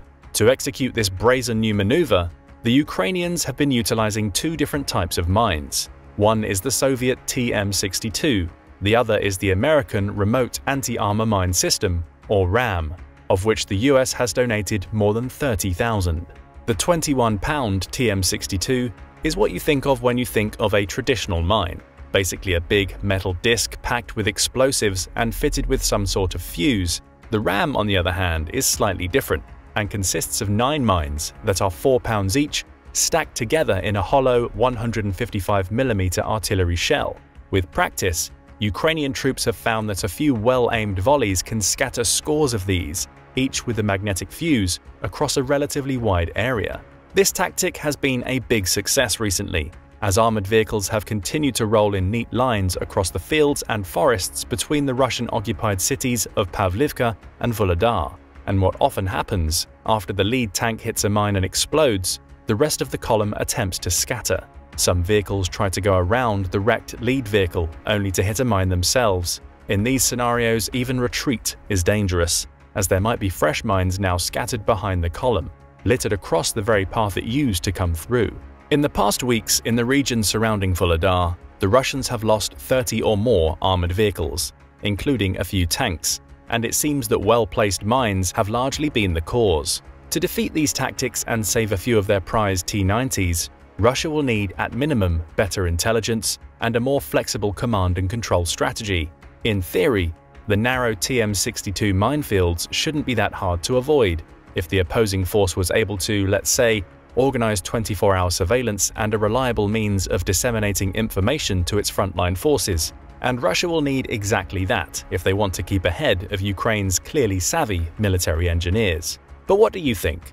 Have the technical shortcomings of the Russian T-90 been the primary cause of its poor performance? Or are these tanks being utilized poorly and judged unfairly? Also, how might foreign military aid and Ukraine's improvised tactics be contributing to the loss of so many Russian tanks? Let us know in the comments. And don't forget to subscribe for more military analysis from military experts. Imagine that it's the year 2030. NATO forces operating somewhere near the Baltic coastline have come across a truly frightening sight. The Russian forces on the opposite end of no man's land are outfitted in body armor, which makes them look like a unit of robocops. Their faces are covered with an intimidating helmet and visor that gives them an edge in the information domain. Their chests and all of their extremities are protected by overlapping bullet-resistant plates. To make matters worse, their armor also has an integrated exoskeleton that increases their strength, speed, and endurance. The protective power of their armor is also unparalleled. Even 50 caliber Browning machine gun rounds don't have enough stopping power to put these guys down. What's a NATO unit to do in the face of such fearsome enemies? Well, not much, because this scenario is likely to be as imaginary as anything that Hollywood can produce. Meet the Sotnik, Russia's next-generation body armor that worried defense officials and military experts when it was unveiled. If it works as advertised, there is reason indeed to be worried, but it probably won't. And there is a long history of Russian body armor failures to believe that it won't. Before Russia invaded Ukraine, defense and foreign policy analysts regarded its military as the second most capable fighting force in the world. It had demonstrated its post-Soviet prowess with experience in Chechnya in the 1990s and 2000s, Georgia in 2008, and Ukraine in 2014, when it rapidly secured control of Crimea. It was also a fearsome military. Experts remembered the devastation the Russian Air Force and artillery units had brought to the Chechen city of Grozny during multiple battles in the 1990s. Aside from the Kremlin building a formidable artillery-based land force that would be resilient against air attacks, experts also touted Russia's new, technologically advanced weapon systems. These platforms included the new 5th-generation Su-57 fighter jet and the T-14 Armata main battle tank, which was supposedly more advanced than any other tank in foreign arsenals. However, when Russia launched the invasion, these theories quickly got tossed to the winds. The supposedly fearsome Russian war machine proved hard-pressed to supply itself over even short distances. The T-14 and Su-57 were almost nowhere to be seen, and Russian soldiers found themselves bogged down in a costly war of attrition, suffering from poor command doctrine and Western weapons like the Javelin and HIMARS, which proved so devastating to their supposedly latest and greatest gear. Even the venerable Patriot air defense system, which first came online in the 1980s, was able to knock one of Russia's ultra-modern Kinzhal hypersonic missiles, which Vladimir Putin had once touted as invincible, out of the sky. Now the Russian military is boasting about its next-generation body armor, the Sotnik. If it delivers as promised, it will protect its wearer better than any other body armor system in the world. But like most Russian boasting, there's a lot of hype about the Sotnik and not a whole lot of facts. Since 2016, Russian troops have worn the Ratnik II body armor system, accompanied by the 6B45 helmet. The Ratnik's vest has an effective area protection that is larger than most other body-comparable armor systems. Based on a material similar to Kevlar, the Ratnik covers 90% of a soldier's body, and its granite ceramic plates can withstand 10 sniper rifle shots from a distance of only 10 meters. It is a good system to protect against shrapnel and explosive fragments too. The Ratnik's overalls protect the entire body from these flying pieces of metal and other debris. Ratnik II takes care to protect the groin and extremities like the hands. The 6B45 helmet, meanwhile, covers an area of 30 square decimeters with effective protection. Despite this, the helmet remains light at only 1 kilogram, which means that Russian military personnel can attach various instruments to it without adding undue strain on their necks. Such equipment includes thermal and night vision binoculars, flashlights, and a communication system with specialized headphones. Perhaps most impressively, the Ratnik II body armor has an electromagnetic camouflage system that shields its wearer from infrared sensors. The armor weighs between 40 and 50 pounds, but some of the weight is relieved by a passive carbon fiber exoskeleton. The exoskeleton also protects its wearer's spine and joints from the gradual wear and tear that that lugging around such heavy weight will do to a person over time. This exoskeleton does not need an external power source to function. Ratnik is supposed to be getting an upgrade too. In 2020, Russia announced it would be developing its Ratnik 3 body armor system. This version would include an integrated exoskeleton, a helmet visor-mounted target designation system, stealth fabric, anti-mine boots, a vision system via electric goggles that would allow soldiers to link up with the camera views of small drones and see tactical orders or maps of the broader area, and an anti-thermal and anti-radar camouflage suit. The integrated exoskeleton for the Ratnik 3 was getting an upgrade as well. It was reportedly designed to comfortably haul weights of up to 132 pounds during combat operations. In 2021, American military planners were nervous about these developments. There was the feeling that the United States was lagging behind on body armor and exoskeleton systems for its soldiers and Marines. The revelation of Sotnik made American defense officials and think tanks even more nervous. Now they know better. Unfortunately for Russia, much of the hype about the Ratnik was a bunch of boasts, as we've come to expect by now. In 2017, the Russian army said it had received 200,000 sets of Ratnik 2 body armor. The following year, the Russian Ministry of Defense said it expected that all of its military personnel would be equipped with the Ratnik 2 by 2020. But 2020 came and went, and the Russian military failed in its goal. The invasion of Ukraine proved as such. Instead of getting standard-issue gear, Russian troops fighting in Ukraine, even those in the regular army at the start of the invasion, have had to make do with what body armor they could get. Most of the Ratnik's claims failed to materialize on the battlefield. Complaints about body armor and helmet malfunction have been frequent in the Russian ranks throughout the course of the war. Instead of the new Ratnik, some of the luckier Russian troops have been seen wearing older 6B23 body armor in Ukraine. This armor can be protective against indirect impacts like shrapnel or shell fragments, but lacks the ability to adequately defend its wearer from direct ballistic hits. Even if the enemy gunshots fail to penetrate the 6B23, the armor cannot easily disperse the energy the impacting bullets transfer to the human body. Broken bones and internal trauma were frequently reported among those who wore 6B23 body armor and suffered combat-related injuries. These shortcomings are what prompted the Kremlin to replace the 6B23 with the Ratnik family of armors in the first place.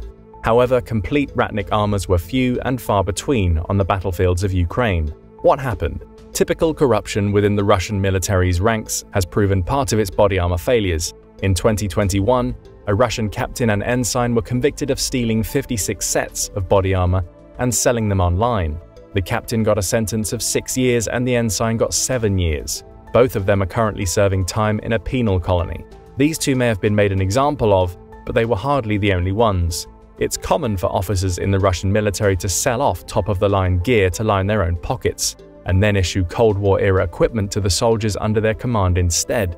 The Russian military's body armor problems got much worse when Vladimir Putin announced partial mobilization in the fall of 2022, as Ukraine was pushing his forces back in Kharkiv and Kherson, and he desperately needed additional manpower. According to defense intelligence officials in the UK, the conscripts Russia mobilized in late 2022 often had no choice but to buy their own body armor because Russian armories were short. Many of the armor kits that these people and their families wound up buying turned out to be fake too. Those lucky enough to get their hands on real Ratnik armor often wound up becoming victims of theft, as poorly equipped Russian regular troops at the front simply stole it from them. The demand led to a boom in the price of any kind of body armor that even looked real on Russian e-commerce sites. Body armor, and we use that term loosely in this context, can now fetch up to $650 a piece online in Russia. This is a price that most of the soldiers in Ukraine and their families cannot afford, especially because a disproportionate amount of the people conscripted to fight in the autumn of 2022 came from Russia's poorer ethnic minority communities. Ukrainian soldiers who have captured body armor worn by Russian soldiers on the battlefield have often found such gear fitted with cheap steel plates instead of the high-tech ceramics, which are now designed to slow the bullet down to reduce its impacting force. The ceramic plates in high-quality body armor like the American Interceptor also fracture and deform the bullet itself as it impacts the vest. This fracturing and deforming in turn distributes the bullet's energy over a wider area to protect the wearer against blunt force trauma. While some armies use steel instead of ceramics in their body armor, This steel is extremely tensile and specially manufactured to stand up to small arms ballistics. The captured steel plates in Ukraine, though, have proven little match for small arms fire. Standard 9mm parabellum rounds were shown to puncture the steel plates on videos posted to social media by Ukrainian soldiers. Rifle rounds easily did the job. They are little more than steel sheets stolen from somewhere else and fitted into what was supposed to be body armor. Captured Russian body armor also seemed to be little more than a cloth covering to hold the faulty steel plates in place.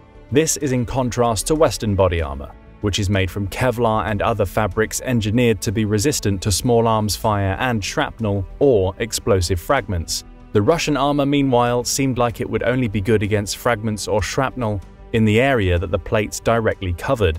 Indeed, Ukrainian troops have been seen on video bending the steel plates in captured Russian body armor with their hands, feet, and over their knees. They laugh contemptuously as they do so. This equipment is probably not official Ratnik armor, but rather knockoffs sold on Russian e-commerce sites. However, one Russian conscript even complained on video that he was given a vest that would only be effective against an airsoft gun. It turns out that the Russian logistics brass opted to buy the toy replicas of Ratnik armor for their mobilized soldiers and pocketed the rest of the money allocated to them. Even if Russian soldiers or conscripts are lucky enough to get their hands on legitimate Ratnik armor, it is often not a complete kit. Corruption is so widespread in the Russian military that the ceramic plates inside the Ratnik vests are often missing, either to cut costs or because they are valuable commodities to sell off in their own right. Corrupt Russian logistics officers instead sold off the ceramics and replaced them with the cheap, non-ballistic steel plates that Ukrainian soldiers made fun of in the videos. The lack of effective body armor in Ukraine has proven devastating for the Russian war effort. At the end of August 2023, the Pentagon released estimates which painted a grim picture for the Russians. According to the US military, total Russian casualties over the 18-month war were approaching the 300,000 mark. This total included about 120,000 dead and 170 to 180,000 combat-related injuries. Ukraine, meanwhile, was suffering too, with 70,000 KIA and between 100 and 120,000 wounded. However, the Russians outnumber the Ukrainians by nearly 3-to-1 on the battlefields of Ukraine. There are many reasons for this disparity in casualties despite Russia's manpower advantage, but the lack of proper body armor is a big one. The Russian body armor industry is in such a poor state that the military is now turning to Chinese equipment to make up for its shortcomings. China has been reluctant to provide military aid to Russia for fear of Western sanctions, but some Chinese firms have been supplying their beleaguered strategic partner with weapons and equipment through backdoor means. Such aid includes body armor. 12 tons worth of Chinese body armor were routed to Russia through Turkey in late 2022. The body armor came from companies such as Xinjiang Guangzhou Import and Export Company. Chinese companies have also sent component parts to Russian body armor manufacturers like Class, although it's not currently understood how widespread the Class vests have been used in Ukraine. Ukrainian soldiers have captured Class vests on the battlefield too, although it's also unclear if these contain Chinese component parts. Ukrainian troops have been known to sell these captured materials online. Chinese body armor has been tested by American defense officials.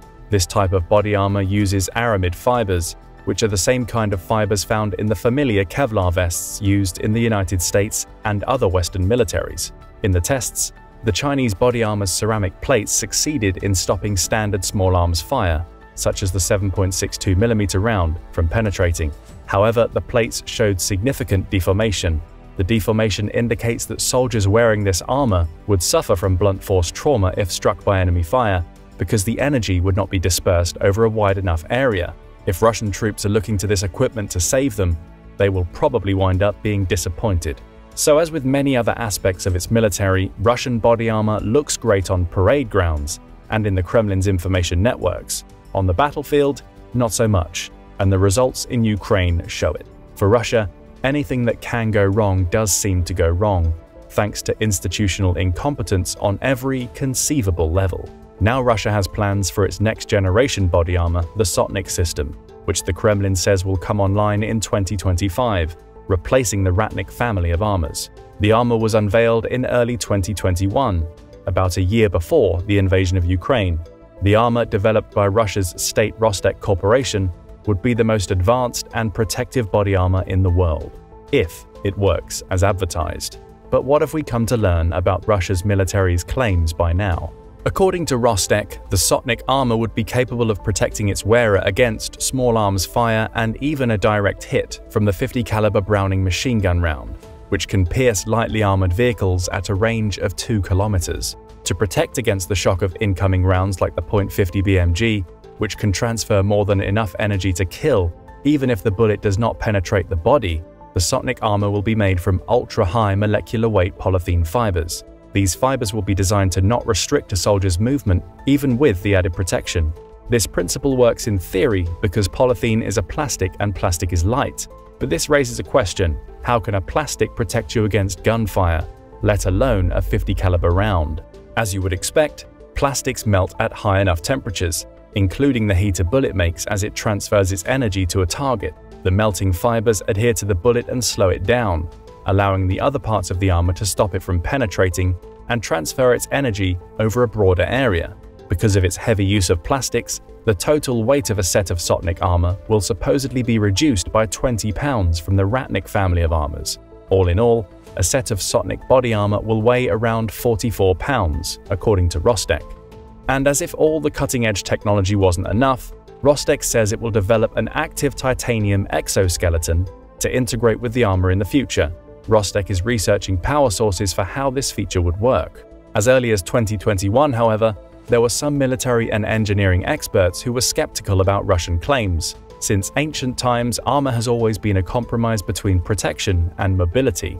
Too much protection leaves a wearer immobile. It's why some units from then to now chose not to wear any body armor at all. For them, mobility was their best protection. Other units preferred to fight with heavier armor because they did not expect to need a lot of mobility.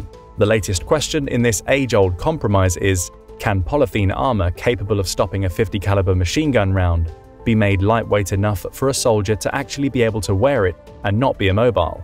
According to a 2021 analysis in Popular Mechanics, the answer was not promising. For comparison, a standard 7.62mm bullet transfers 1,878 pounds of force on its target. A 50 caliber Browning machine gun round is over 4 times that, at 11,070. To put that into perspective, this weight would be the same as if a 5-ton truck was sitting on your chest. American military gear can stop standard rifle rounds like 7.62mm, with a total weight on the soldier at 22.6 pounds. This is a good compromise between protection and mobility. Stopping a 50 caliber round is a whole different story, however. That would take 1.25 inches of AR-500 grade steel plate, but this type of steel is far too heavy to comfortably wear. It would make a modern soldier the equivalent of a caricatured version of a medieval knight wearing armor that was too heavy to move around in. The amount of polythene plastic that would be needed to stop a 50 caliber round, even accounting for greater efficiency, would almost certainly be impossible to wear on the battlefield and remain mobile. Popular Mechanics mentioned that Russia could try to compensate for this reality by adding titanium plating to the ensemble of a far more realistic amount of polythene. Since titanium is lighter and stronger than steel, the idea seems feasible. There is also precedent for it. Armorers in the Soviet Union made body armor with titanium components during the Cold War.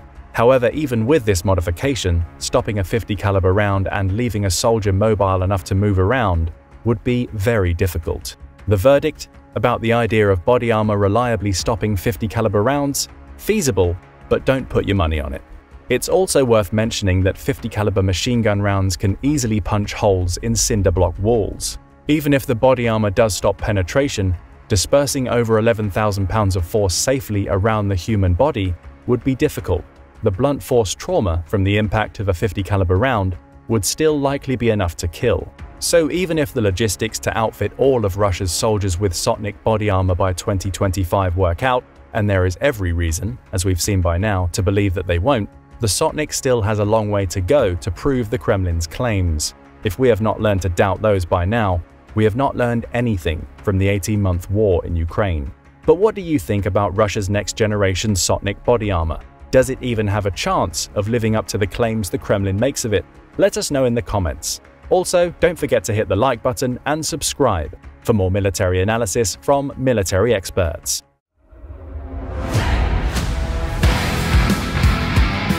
This is Russia's next-generation tank, the T-14 Armata, the latest tank from a country that has long prided itself on its armored assets. The T-14 is supposed to be armed with all the latest modern weapons, gadgets, and protective armor, in an ensemble meant to be a clear break from Soviet-era tank conventions which stretch back to World War II's revered T-34.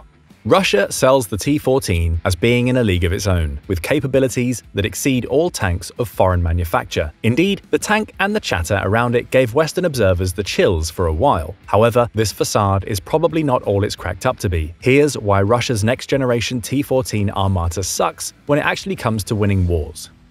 Work on the project began in 2010 under the label Object 195. The first basic model of the new tank was introduced in July 2012. The Kremlin publicly unveiled this model as the T-14 Armata at a Victory Day parade in 2015, and the tank is supposed to enter full service by 2024. The Armata has, however, suffered multiple delays throughout its brief history. Thus far, only a single T-14 has been spotted in Ukraine. The sighting came in the village of Mijinskaya in Luhansk Oblast on October the 8th. The unit may have been placed there to serve as a command tank for other Russian armored assets. The Russians may also be deploying the T-14 tank as a psychological operation to increase morale on their own side after having experienced embarrassing defeats, and to send a message to the Ukrainians that they have yet to best their top-line gear. But how top-line is the Armata really? Would it really make a difference in Ukraine and change Russia's ebbing fortunes if it were deployed in greater numbers? On the surface, the T-14 possesses formidable attributes. It has frontal base armor protection of over 900mm in combination with Malachit explosive reactive armor and the Afghani active protection system. If its armor system works as advertised, the T-14 should be able to take hits from any known tank munition, and with Ukraine's lack of advanced tanks, this could prove a problem should the Armata get deployed in large numbers. The T-14's armor is also supposedly resistant against handheld anti-tank weapons like the famous Javelin, which the Ukrainians have used to great effect against Russian armor in the war. The T-14 also boasts a separate self-contained crew capsule that is isolated from its magazine and specifically designed to protect the three-man operating team from anti-tank fire, maximizing its defensiveness and aiding its ability to act as a command unit. Other shielding mechanisms include active defense systems at the front of the vehicle to shoot down common anti-tank weaponry, such as RPGs. The tank also reportedly has stealth features, with its armor having a lower radar cross-section than other tanks in use. But that's not all. The Armata is a quick and maneuverable tank, with a top speed of 75 to 80 km/h in both forward and reverse modes. In contrast, most of Russia's widely used tanks can only achieve a top speed of 4 km/h while in reverse, making them easy to target with anti-tank fire.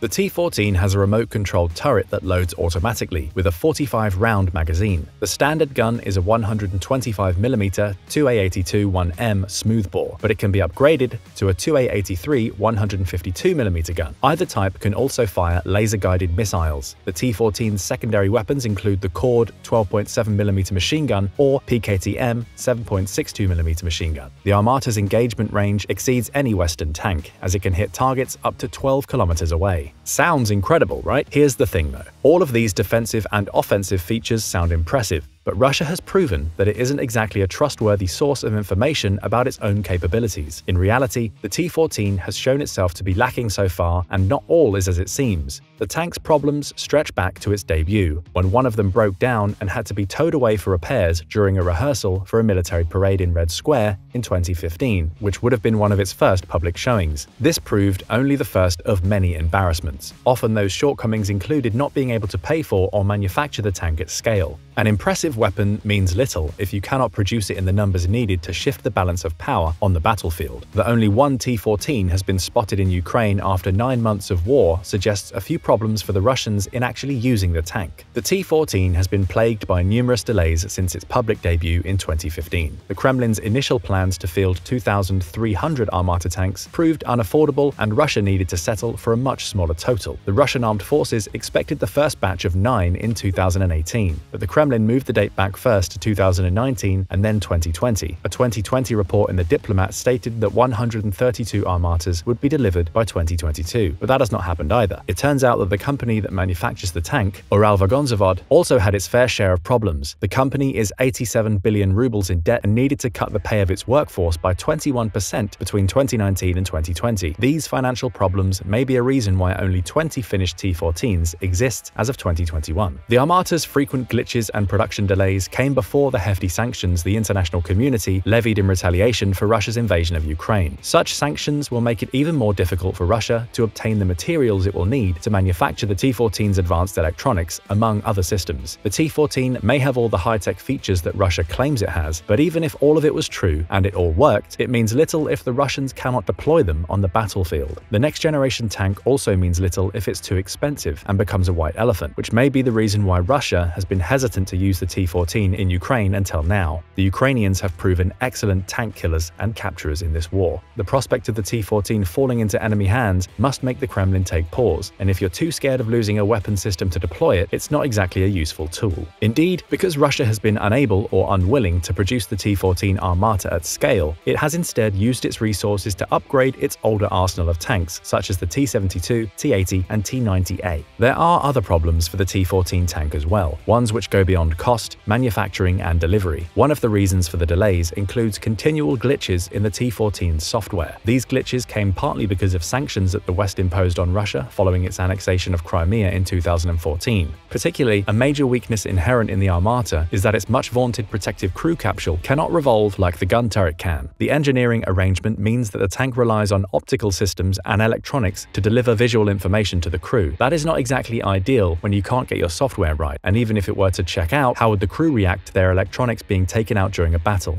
Speaking of systems failure, some American Abrams crews who are familiar with the T-14 were not impressed with what they saw. They questioned the emphasis of its supposedly modern auto-loading cannon. When speaking in a 2018 report for Business Insider, they asked what would happen if something goes wrong in the middle of a battle and the automated loader stopped working. How much work would it take to get the breech open and get down in there? Since the self-isolated crew capsule is separate from the turret, the answer is it could take a lot of work. As the United States has seen with the F-35s and other expensive modern systems, sometimes having the most cutting-edge technology means you sign up for a lot more things potentially going wrong, and if anything is true on a battlefield, many things will go wrong. No plan survives the first contact with the enemy. Even if the T-14's auto-loading system works perfectly, it faces another disadvantage. It is slow. Auto-loading may sound modern, but an American Abrams crew with a human loader can actually get shots off faster. They can usually fire their weapons in 5-second intervals at the maximum, and more often than not under 4. According to Sergeant Emmett Fulgham, a tank gunner with 3rd Battalion, 8th Cavalry Regiment, who talked about the subject to the military publication Coffee or Die. In contrast, the T-14's auto-loader takes 10 seconds or more to load and fire, meaning that its prospective Western opponents can get 2 or 3 shots off for every one that the Armata gets. The Armata may have a longer range, but with such limited numbers and large load times, it may simply not be able to put enough fire down range to tilt the scale of a battle, especially when there will not be many Armatas to begin with. The Armata has supposedly seen limited action in the field, and results have not been encouraging. According to the reports in Chinese media, the T-14 underperformed in its subdued use in Syria. Chinese media blasted the Russians for promoting false combat conditions under which the tank took part, claiming there was no evidence for anything that they were saying. With such praise from his friends, Vladimir Putin must be wondering what his enemies think. For their part, rebel factions in Syria commented that they had not encountered the Russians' newest tank. Other information out of Syria suggests that the Armata's vaunted system of protection didn't work so well. Reporting from 2020 indicated that soldiers wielding anti-tank weapons hit 3 T-14s, with one of them being completely destroyed. If such reports are true, it is feasible that the Armata's defenses do not live up to the Kremlin's hype, and that advanced anti-tank systems like the American Javelin, British NLAW, and Swedish AT-4 could destroy it, even if the crew in their isolated capsule compartment manages to survive the impact to the tank's turret and magazine.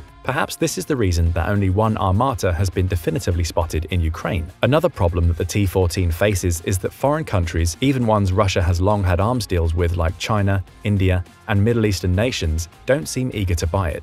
Russia has tried to sell the T-14 abroad, but it has found no buyers. The lack of foreign interest leaves Russia even more cash-strapped in developing it, since weapon R&D is expensive and foreign investments help to make the final product pay for itself. For example, robust foreign purchases of the F-35 Lightning II helped the United States share the burden in developing that infamously expensive platform. However, with the seeming lack of interest for Russia to buy one of its own assets and its design problems, other countries don't seem too keen on purchasing the Armata.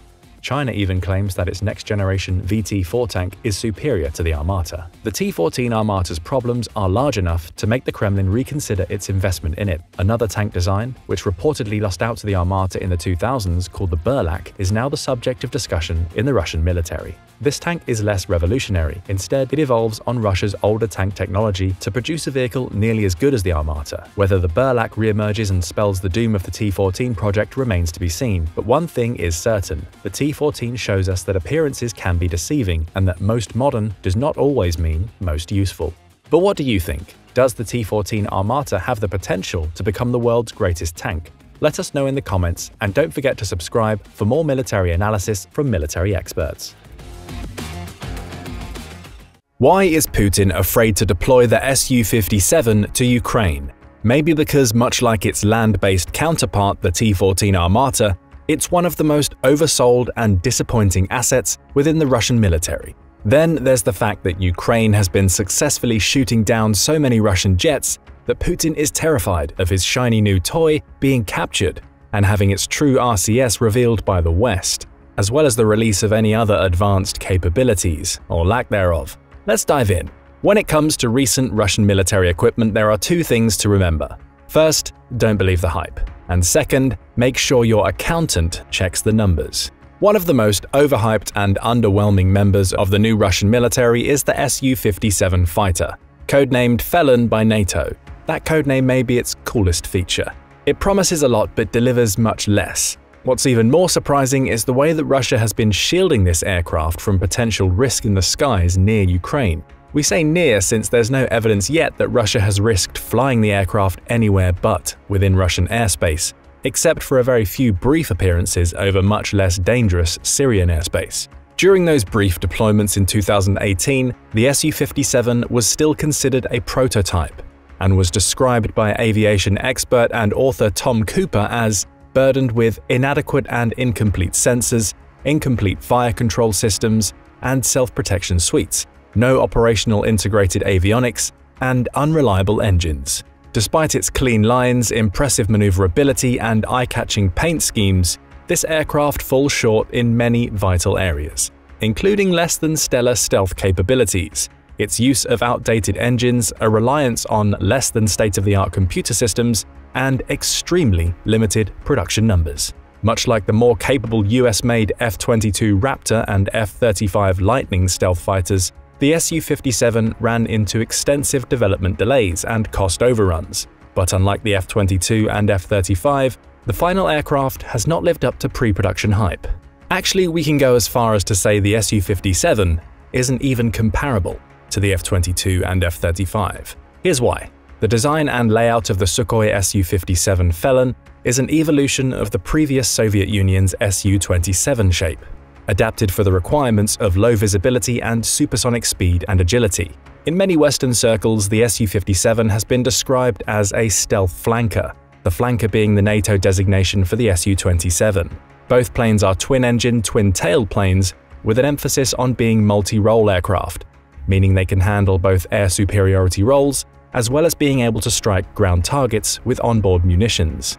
The Su-57 began development in the early 2000s and has been delayed several times. Its original prototype was expected to make its maiden flight back in the year 2007, but numerous problems with its design have caused equally numerous delays. While its engines are essentially the same as those of the aircraft it's designed to replace, the Su-35S, their implementation has not gone well. At first, the Russians refused to acknowledge that their new jet had a development problem.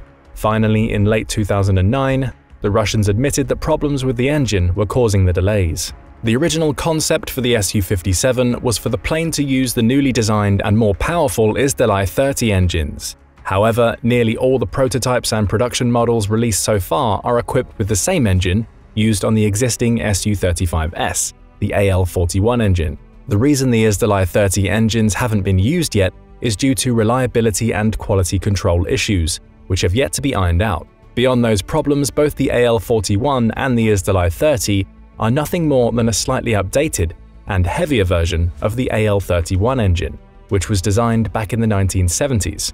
that the Su-57, designed to be the best frontline fighter for the latter half of the 2020s, flying with what are effectively 50-year-old engine designs, is just one of the plane's troubles.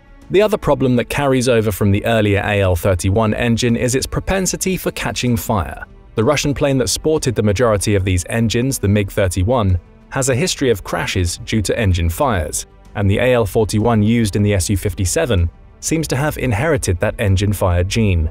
The very first serial production example, Su-57, crashed in 2019, due to what Russian state-run media outlet RIA Novosti said was a mishap occurred during an engine test, or a potential failure in the Su-57's engine control system, but Russian news agency TASS reported that it was a flight control system error.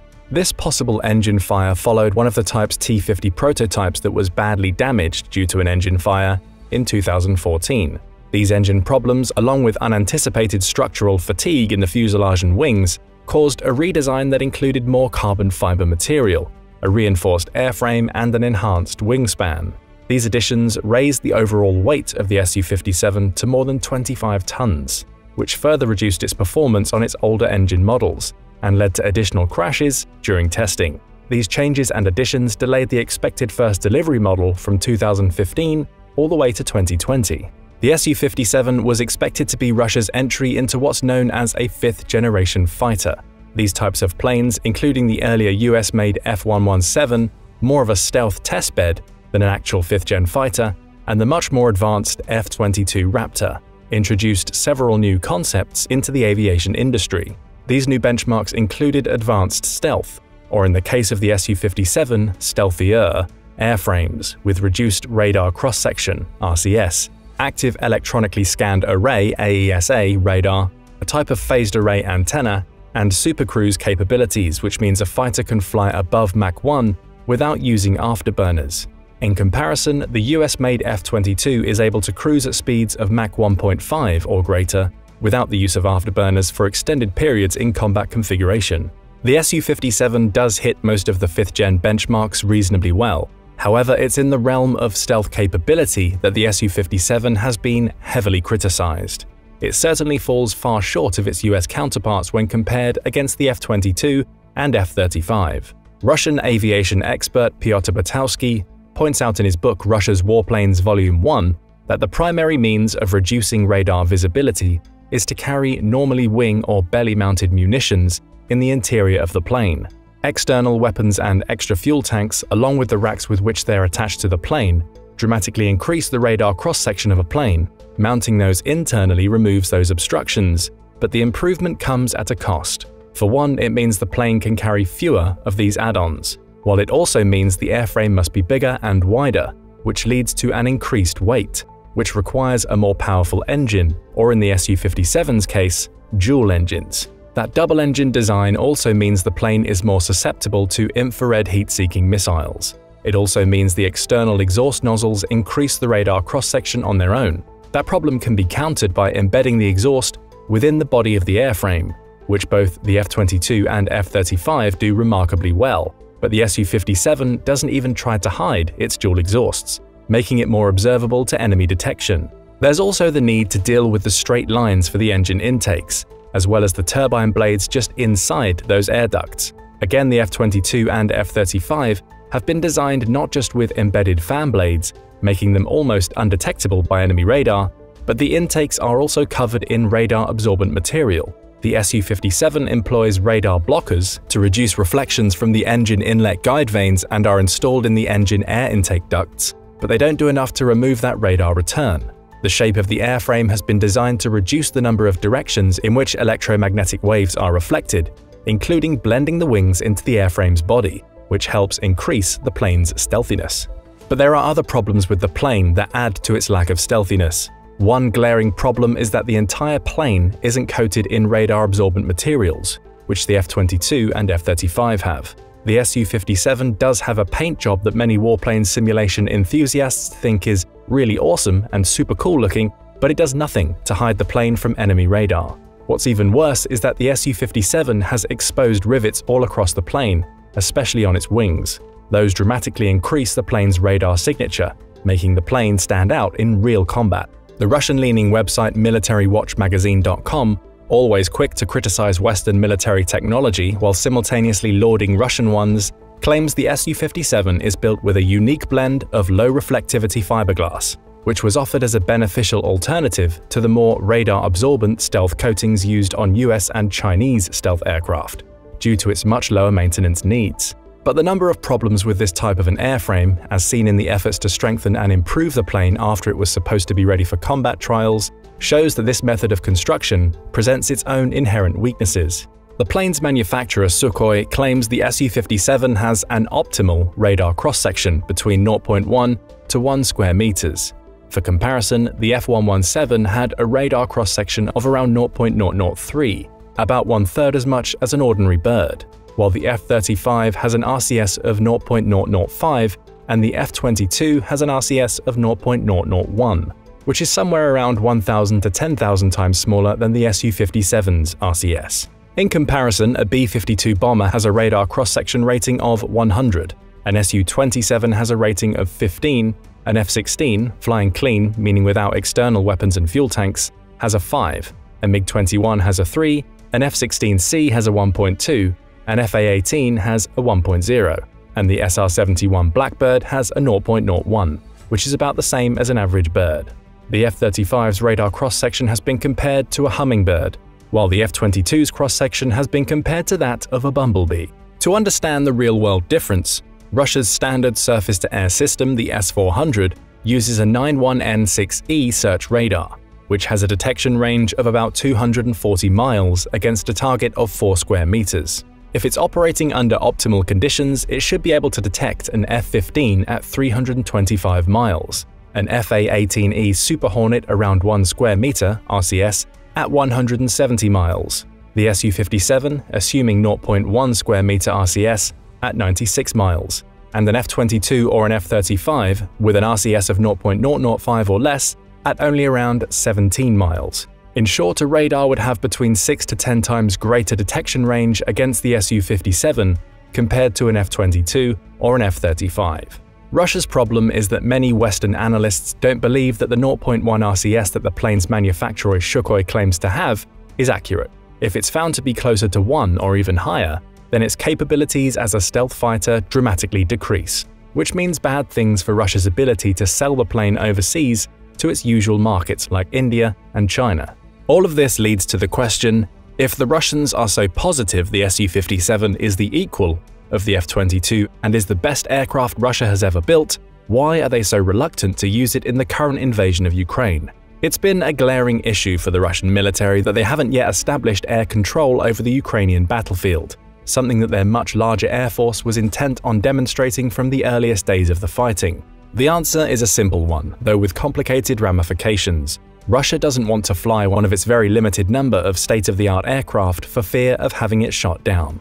The risk of having the Su-57 captured and thereby having its true RCS revealed by the West, as well as the release of any other advanced capabilities or lack thereof, is one reason why Russia has been so reluctant to deploy the plane over Ukrainian territory. For a country that has a much smaller and more outdated air force, Ukraine has done a remarkable job of shooting down Russian aircraft and helicopters. As of March 2023, Ukraine had shot down 70 Russian fighter aircraft, at the loss of only 60 of their own.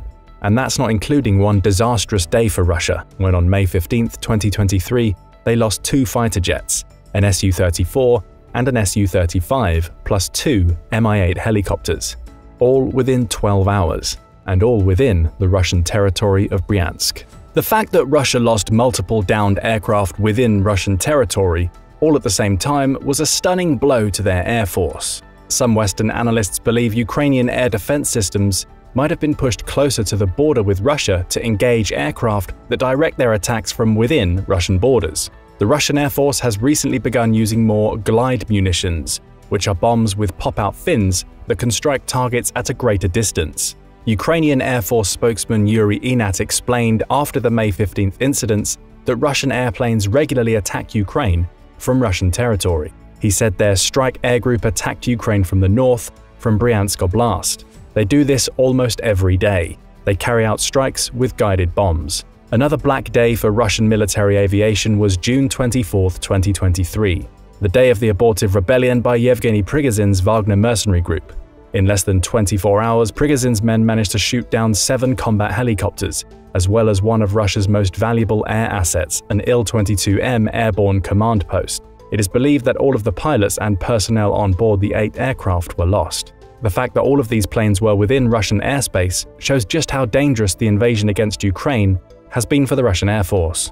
The open-source combat tracker Oryx says that the Russian aircraft losses are even higher, confirming that they've lost at a minimum 77 fixed-wing aircraft as of July 14, 2023, with another 90 helicopters lost. Oryx's numbers are based only on confirmed losses, so the total number of Russian airplanes lost is almost certainly even higher. Another of the major problems with the Su-57 is that there just aren't very many of them available for the Russian Air Force.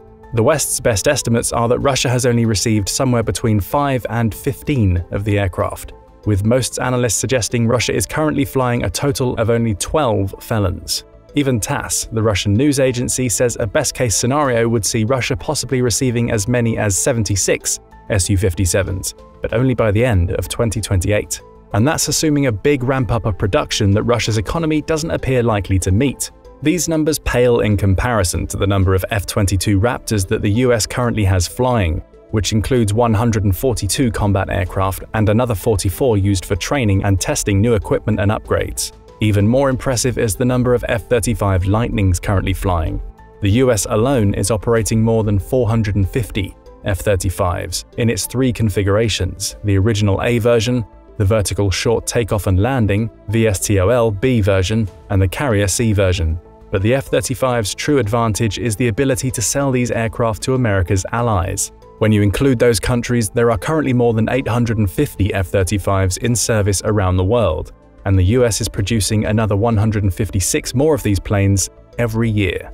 One of the problems that Russia has had in producing the Su-57 has been a lack of overseas partners. One of its original allies in this program was going to be India, who had agreed with Russia back in 2016 to create an improved Su-57 that would have been called the 5th Generation Fighter Aircraft Program, or FGFA. But years of delays and concerns that the FGFA would not meet project goals led India to put the program on indefinite hold in 2018.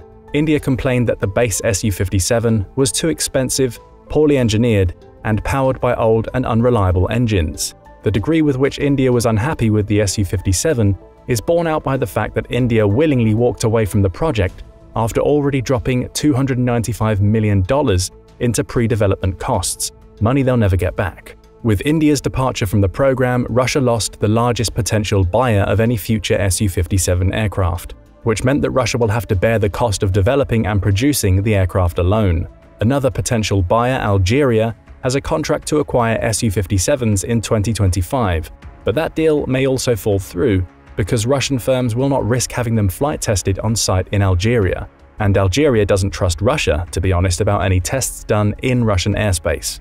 Instead of working with Russia for its next aircraft, India has announced an agreement to buy the 4th-gen Rafale fighter from France and has placed an order for 26 of the aircraft, as well as 3 Scorpene-class submarines. These purchases show how far India has gone to diversify its armaments purchases, while also distancing itself from Russian arms manufacturers. China has already said no to the Su-57, as it's developing its own 5th-gen stealth fighter, the J-20 Super Dragon, which itself will eventually be replaced by an even better model, their as-yet unnamed 6th-gen advanced stealth fighter, which is still under development and not expected to see full production until sometime after 2026. Then there's Russia's failed export sale of existing Su-35 planes to Iran.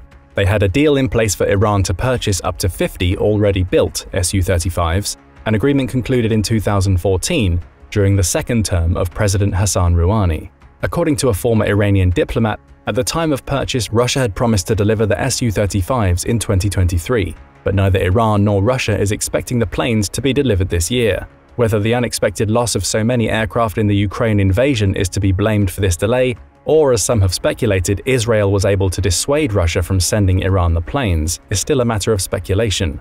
Either way, not sending aircraft that have already been paid for sends a strongly negative signal to any other potential buyers of Russian armaments. Which leads us to our next question, posed by many Western commentators. Is the Su-57 actually the worst stealth fighter in any modern air force? When taking into account its comparatively poor RCS, its unreliable engines, its pitifully small production numbers, and its reliance on fiberglass framing instead of stealth coating, it seems that it's not really even comparable to the current best stealth aircraft, the F-22 and the F-35, and might even be considered less satisfactory than the Chinese J-20, which seems to many analysts to be a pirated copy of the F-22 Raptor, built with stolen technology.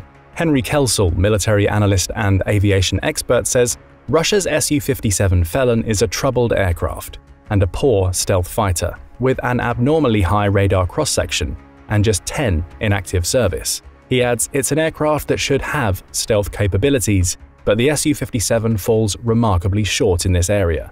Aircraft such as the F-22 Raptor and F-35 Lightning II have it beaten in this department. As such, it's arguable that the Su-57 is the world's worst stealth aircraft currently in service. Russian President Vladimir Putin, on the other hand, seems to be willing to claim it's not only not that bad, but that the Felon is the best stealth fighter in the world. This is the world's best plane by all its operational characteristics and its armament, Putin said about the Su-57, according to a report broadcast by Russian news agency TASS. No other aircraft in the world can fly as well as our plane. This is the true reason why Russia can't afford to have one of their few Su-57s shot down. If the West were to get their hands on a shot-down Felon and discover, as many analysts have pointed out, that this plane is nothing more than a souped-up 4th-gen fighter, then its chances of ever being sold to overseas buyers would vanish in a heartbeat.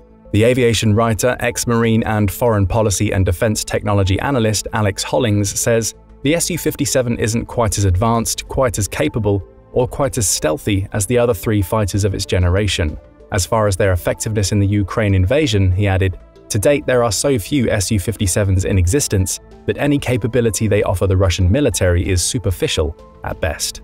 Russia will likely keep the Felon within its own territory, and will only operate it when the plane is out of Ukrainian surface-to-air missile range, which is from 60 to 90 miles. A shootdown of the vaunted Su-57 would be a terrible blow to Russia, and a public relations bonanza for the Ukrainians and its allies in the West. So whether its stealthiness is as bad as its many detractors suggest, the Su-57 Felon is one plane that Ukraine will probably never see flying through the skies. But what do you think? Will Putin ever send the Su-57 into battle? If so, do you think it will live up to the hype he's generated around it? Let us know in the comments, and don't forget to subscribe for more military analysis from military experts. Back in 2020, Putin made some big promises. By big promises, we mean one specific, armor-piercing, rapidly moving, supposedly impenetrable promise. You know what we're talking about, and it starts with a T and ends with a laser-guided missile explosion. The T-14 Armata. Putin vowed to manufacture this alleged Abrams killer, by far the strongest and most technically advanced Russian tank ever designed, in mass quantities. You can't say the guy doesn't dream big, but sometimes dreams turn into nightmares. And that's exactly what happened to the Russian dictator, who is now facing an incomprehensible shortage of tanks on the battlefield in Ukraine. And we're not just talking about the T-14, which is more or less ghosting this war completely. The guy is running low on every kind of clanky, antiquated Soviet-era hardware and tanks you can think of. The Russian army is currently trying to fight off the latest and greatest Western tanks and IFVs, including American-made M1 Abrams, German-made Leopard 2s, and British-made Challengers, and they are failing at trying to get any real headway in these battles. Would things be different if Russia had more T-14 Armatas at its disposal? In an epic battle between the T-14 Armata and, say, the German Leopard 2, who would win? Let's lay down the stats and find out. But first, a quick review of the T-14 Armata's complicated backstory, filled with red flags that Putin clearly ignored to his own demise. In 2015, the Russian armed forces revealed the T-14 Armata, a highly secretive next-generation main battle tank based on the Armata Universal Combat Platform. The Universal Armata design was originally intended to serve as a starting point for the next generation of Russian heavy infantry fighting vehicles, IFVs, and armored personnel carriers, AFVs. This was a common starting point among the world's strongest militaries in the 1970s and 1980s, but the Russians came to the game late, starting development on the Armata platform in 2009. The thought was that if you could build a modular next-generation tracked vehicle platform, you'd be able to slap all manner of mission-specific systems onto it according to the needs and dictates of the intended mission. Yes, you could have a powerful main battle tank, but you'd also have the basis of a fleet of combat engineering vehicles, air defense units, armored personnel carriers, tank support vehicles, and self-propelled artillery, if you wanted, ones that all run on the exact same engine, fuel, and spare parts. Ultimately, if you could pull it off, it would vastly simplify maintenance procedures and decrease production costs. But here's the problem. Mission modularity is touted as the one-stop solution to all your tactical, technological, engineering, and budgetary challenges. But in reality, universal platforms can force designers to limit a system's maximum performance by imposing artificial fiscal and technological constraints in the name of efficiency and integration. It's okay when the extent of the modularity is limited to, say, the seats on an aircraft, which can easily be removed to make it a cargo versus a passenger transport. But when you scale it up, swapping turrets on a tank chassis to make it an indirect artillery platform in the spur of a moment, there's little chance a universal system will outperform a counterpart which has been expressly designed for the prescribed combat role. Like the rest of the West, Russia has veered away from making the Armata Universal Combat Platform the darling of its motorized ground forces, mostly because it can't anymore. When it was first announced, the T-14 sent the Western world into a frenzy. Could the existing Western main battle tanks hold their weight against the latest Russian offering? On paper, at least, it was close. They had similar armament, top speeds, and armor. With its isolated crew compartment and automated turret, the T-14 may have been able to better protect its operators. It had marginally better range, muzzle energy, fuel efficiency, and maintenance potential than even the American M1 Abrams. But the robust 40-year-old Abrams and Leopard designs with their modern suite of upgrade packages would almost certainly hold their own in a firefight. Which did not bode well for Russia, since by the time they announced the T-14, there were already 10,000 operable Abrams and more than 3,600 Leopard 2s produced and in use around the world. As it turned out, there wasn't much to worry about. The first batch of 12 Armata tanks was delivered in 2015. Despite plans to ultimately acquire 2,300 T-14 tanks by 2025, there are still virtually no Armatas in use throughout the Russian armed forces. As the Armata program was beset by production issues, financial problems, and trial delays, its initial acquisition was scaled back to just 100 experimental vehicles, a number that Russia has fallen well short of reaching. So what's the German Leopard 2's backstory? For one, it had a far more optimal service history since its inception in 1979. It was something of a surprise when the German military started designing the Leopard 2 just a few years after it had come out with the Leopard 1. Which had only been in service for about a decade, a very short shelf life for a main battle tank. From the start, the Leopard 1 had been a staple of European defense, with more than 4,700 tanks and 1,741 utility and anti-aircraft variants produced. You can still find upgraded Leopard 1s out there in the wild if you travel to Greece, Turkey, Brazil, or Chile, but by and large, most Leopard-adopting militaries have adopted its more modern counterpart, the third-generation Leopard 2, from Poland to Singapore. Updating the Leopard 1 was a decision made in direct response to improvements in Soviet armor during the later stages of the Cold War. West Germany knew it occupied a strategically vital position on NATO's front lines with the Soviet Union. If the Soviets decided to attack, West Germany needed a competitive main battle tank to resist the threat. Fortunately, they succeeded in developing a tank that far outmatched its Soviet opponents. Ironically, the Leopard 2 began its life as a joint development program with the United States to develop a next-generation MBT. The MBT-70 program that eventually spawned the Leopard couldn't quite meet the requirements of either nation, so the US went off to work on the M1 Abrams, while Germany returned to its Leopard 1 and began asking how they could take it to the next level. Under the management of Porsche engineers, the Germans concluded that the new platform could incorporate improved engine transmission upgrades, a coaxial autocannon, heavier rounds, extendable surveillance cameras, and an independent commander's periscope to improve the crew's situational awareness. While they were there, they decided to beef up the tank's main gun from 105 to the 120mm smoothbore the Leopard retains to this day. The West Germans wanted to see how they were doing so far, so in 1976, they sent a prototype to the US for inspection by American engineers. The Leopard was as agile, if not more, than the American prototype Abrams XM-1 in development. They found the Leopard 2 and the XM-1 were comparable in firepower and mobility, and that even though the Abrams could resist explosive kinetic energy penetration rounds slightly better, Leopard 2 crews were almost twice as well protected. The Leopard's engine was more reliable. It guzzled less gas, and it didn't have as large of a heat signature, even if it was noisier. The Leopard 2 hit the production line shortly after its American audition, having improved on its armor deficiencies. Like any MBT, it has undergone a series of regular systems upgrades that have improved its armor, survivability, firepower, and optics as technology has improved. There were a couple of baseline improvements over previous generations of MBTs that really set the Leopard 2 apart. It had blowout panels on the separator between the turret bustle, with its ready ammunition racks and the crew compartment. It had new thermal night sight systems, digital ballistic computers, improved fire extinguishing systems, improved frontal arc armor arrays, and side skirts that could add new ceramic and composite armor modular plating as required. The latest version of the Leopard is the 2A7, first released in 2014. A consistent string of upgrades have either been implemented or are scheduled to continue improving the platform ever since, which will be discussed in more detail later. Rheinmetall, the manufacturer of the Leopard and Abrams 120mm smoothbore guns, announced in 2015 that it would begin developing a new 130mm variant that would offer a 50% increase in performance in penetration.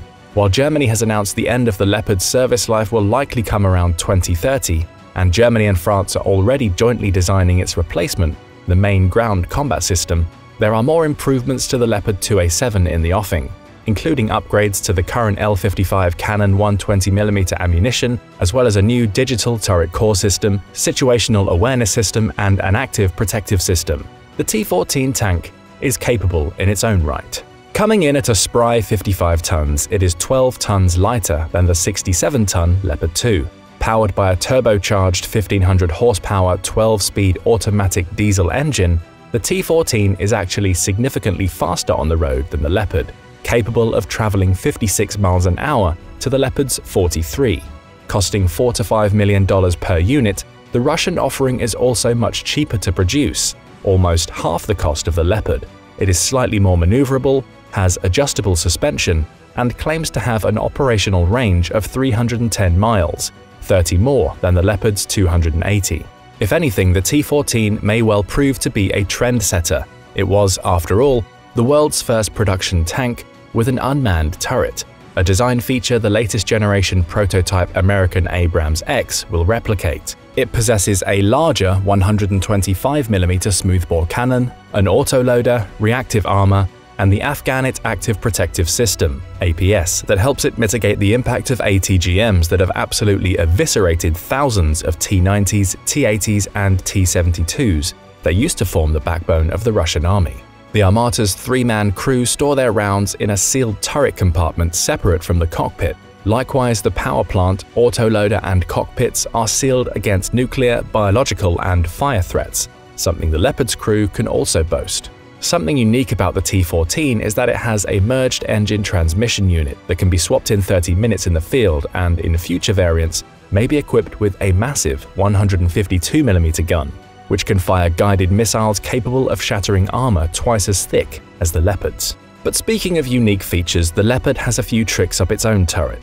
Modern combined operations are undertaken across a variety of terrains and geographic features, waterways and rivers among them. The interior of the Leopard 2 can be sealed, waterproofed, and equipped with a snorkel enabling the vehicle to traverse bodies of water taller than the tank itself. If it needs to, the crew can have up to 12 hours of life support in this sealed configuration, giving its occupants ample protection against the worst chemical and nuclear threats it might encounter on the battlefield. If the temperature rises above 180 degrees, automatic firefighting systems will engage to put the fire out. In terms of armor protection, defense estimates figure that the Leopard 2 had the equivalent protection of 1,840 to 2,920mm of armor against kinetic energy projectiles, and 2,700 to 4,370mm of armor protection against chemical explosive rounds. The Leopard 2A6 went even farther. improving the crew survivability with protection equivalents of 5,890mm to 7,800mm of armor versus kinetic penetrators, and 9,000 to 11,500mm of armor versus chemical explosive rounds. Leopard crews can feel safe driving over a variety of IEDs and mines with robust belly armor.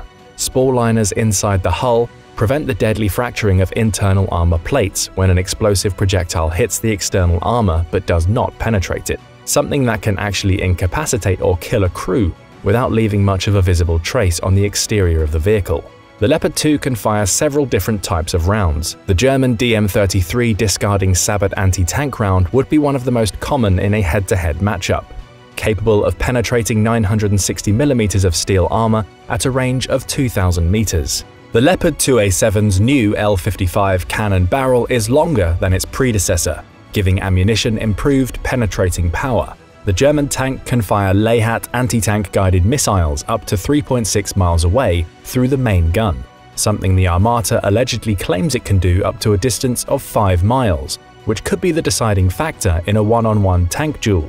In terms of capacity, the Leopard houses 42 rounds inside the crewed turret, 15 additional rounds on the left side of the turret bustle, and 27 stored rounds in a specially protected hull magazine. The Armata, for its part, can hold 45 rounds. Both tanks have an array of 12.7 and 7.62mm machine guns in addition to their main guns for suppressive fire against infantry and smaller mechanized targets. Next-generation sensors and optics are the norm in both models, but this is where the proven Leopard shines. It has a stabilized optical periscope for day and night operations, one that integrates fiber optic gyros, laser rangefinders, image fusion functioning, daylight cameras, and a thermal imaging device. The Leopard's gunner station incorporates a stabilized main sight and an auxiliary targeting telescope, while the driver can maneuver the tank into position using the tank's built-in night vision and thermal drive systems. If the Armata actually existed, we would find a capable foe. It possesses multispectral sights with laser rangefinders, thermals, and wide-angle cameras offering its crew 360-degree situational awareness. Its automated fire control system uses an advanced battlefield management system to analyze targeting data using the tank's built-in muzzle reference system and range sensors. This would certainly give the crew a leg up, as long as all the systems could be kept in good working order. The T-14's turret uses electrical armament stabilization and can fire programmable ammunition, like the gun-launched anti-tank guided missiles previously noted, expressly designed to destroy tanks and even helicopters. It's also worth noting that the T-14 is networked for guidance with other T-14s. They can be aided by a drone cable attachment that can be used indefinitely to distinguish targets using day or night vision, infrared, and add distance and target guidance data. This means if one tank's drone sees a target, the others will too. The Armata, as you can tell, is a tank purpose-built for the digital age. Good luck killing its crew too. Its forward-based 3-man crew are tightly cocooned in a futuristic steel capsule developed by Russian scientists to be 15% lighter than normal steel, yet withstand insanely heavier blast and heat ratings. Russian engineers wrapped this reinforced steel crew compartment in layers of classified composite ceramic plating. Russian engineers took things a step further. The forward position of the tank boasts a revolutionary Malachite dual explosive reactive armor system that can offset the impact of an RPG or anti-tank round in the front, sides, and top of the tank.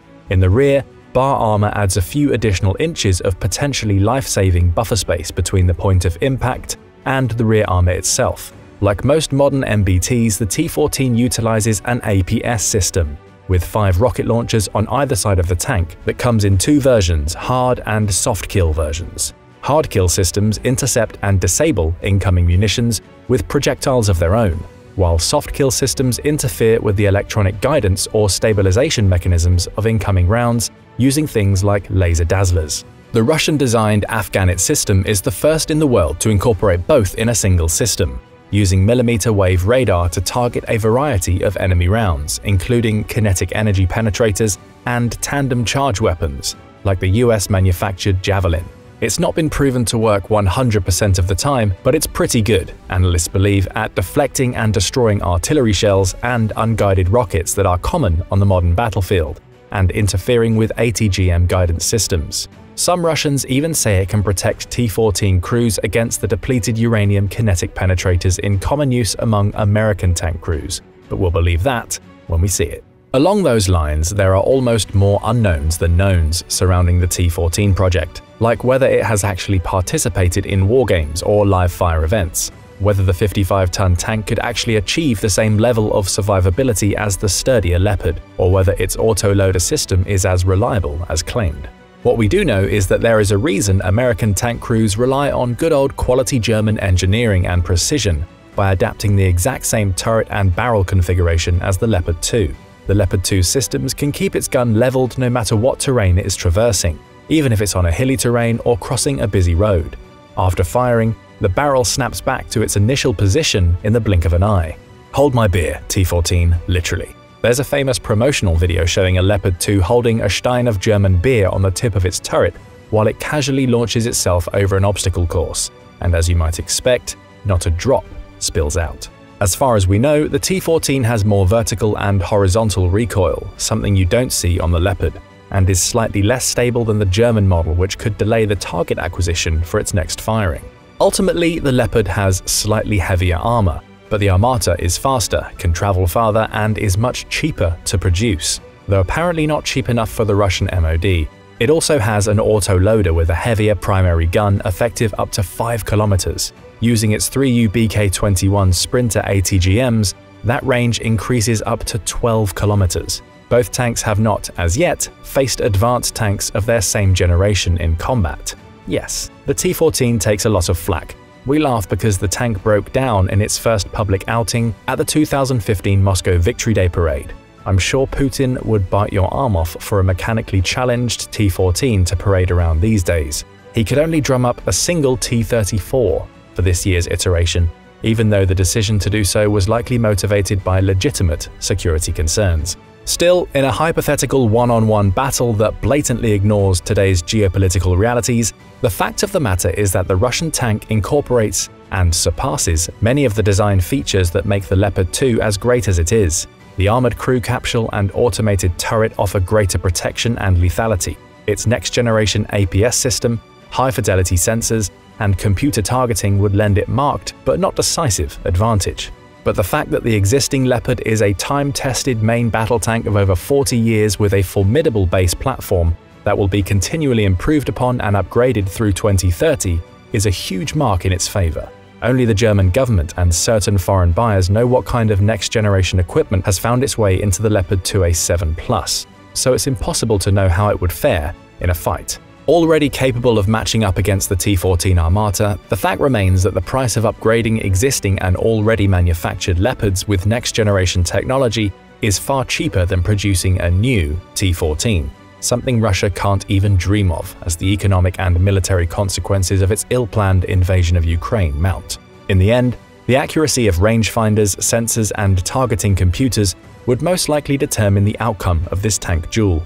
As one commentator noted, small differences in lethality will likely matter less if one tank is able to see the other, while the other cannot detect at similar ranges. The tank that can find, target, and hit the other from the longer range is likely to prevail in any kind of war engagement.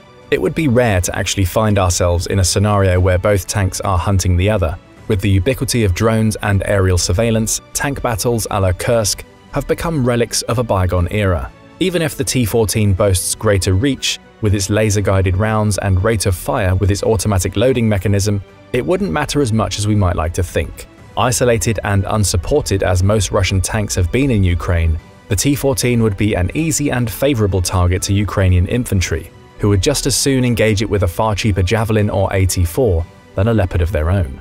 The true difference maker, however, in a fight between the Leopard 2 and the T-14 Armata would likely not be in the tank's technology, armament, or munitions, but in the quality of its crews, and you can take that to the bank. This is where the Leopard, or any modern Western tank for that matter, would truly shine.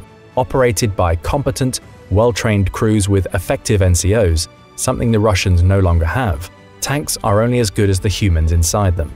With a strong emphasis on combined and joint operations, traditional Leopard tank crews would almost certainly benefit from NATO air superiority, better intelligence, and integration with remote assets and battlefield management internal systems, not to mention far greater interoperability with other NATO standard vehicles. Ukraine may lack much air superiority, but it will still be receiving training on how to properly employ them from some of the best instructors in the world. Technology and resilient systems matter on the modern battlefield and will continue to matter in the future. But where these factors fail, discipline, cohesion, and training will take care of the rest. Until the Armata actually enters the production line, something that for Russia may never even happen, as recent reports indicate that in the light of recent military setbacks, it has halted its 20 trillion ruble program altogether. One-on-one showdowns between it and the Leopard 2 will likely remain confined to our imagination. But if you had to pick one, who would you go with? Let us know in the comments. How incompetent can Putin get? Since the war in Ukraine started, he's been losing tanks by the dozens on a daily level. His military has been unable to deliver powerful air and artillery strikes or apply modern military tactics and strategies, and the list doesn't stop there. When Russia launched its full-scale invasion of Ukraine, the world's attention was naturally riveted on the land war. There, Russia's poor command structure and logistical incompetence became apparent within the first week, with the attack on Kyiv stalling. Since then, Russia has been forced to take hundreds of thousands of casualties in a war of attrition that has raged for 20 months and counting.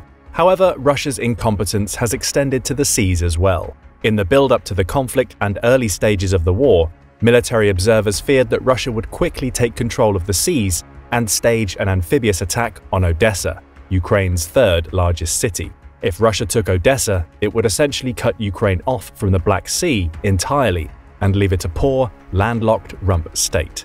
Such fears proved unfounded.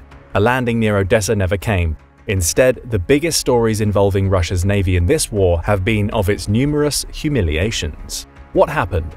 Today, Russia has essentially ceded control of the western Black Sea and is increasingly not even safe within its haven in Crimea.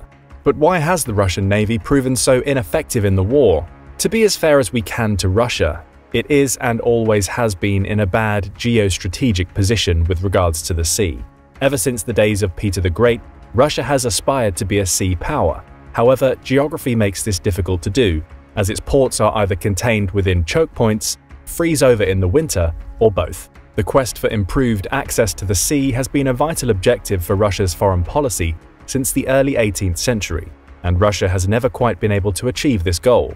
Even at the height of its power during the Soviet Union, unrestricted access to the sea was an objective that still eluded Moscow.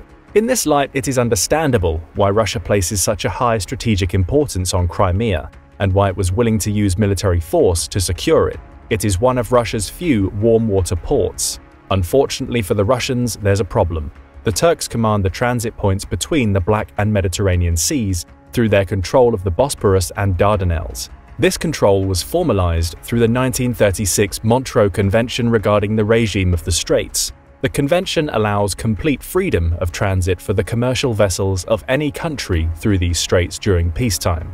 In times of war, however, Turkey, if it is not a party to the conflict, can close the straits to transiting ships unless they are returning to their bases. 3 days after Russia invaded Ukraine, Turkey invoked the Montreux Convention's wartime provisions for the first time, refusing Russian naval vessels in the Mediterranean access to the Black Sea. For example, at the end of November 2022, 2 Russian warships left the Mediterranean through the Suez Canal after 9 months of idling after Turkey forbid them from transiting through the Dardanelles and Bosporus to the Black Sea. The effect of the Montreux Convention has been to cut off Russia's ability to reinforce its Black Sea fleet. For Ukraine, this was a significant piece of diplomatic aid. It immediately made Russian naval officers more cautious, knowing that every ship in the fleet was precious. Even so, it seemed far-fetched that Ukraine would be able to significantly impede the operations of the Russian Black Sea Fleet. That opinion quickly started to change, however.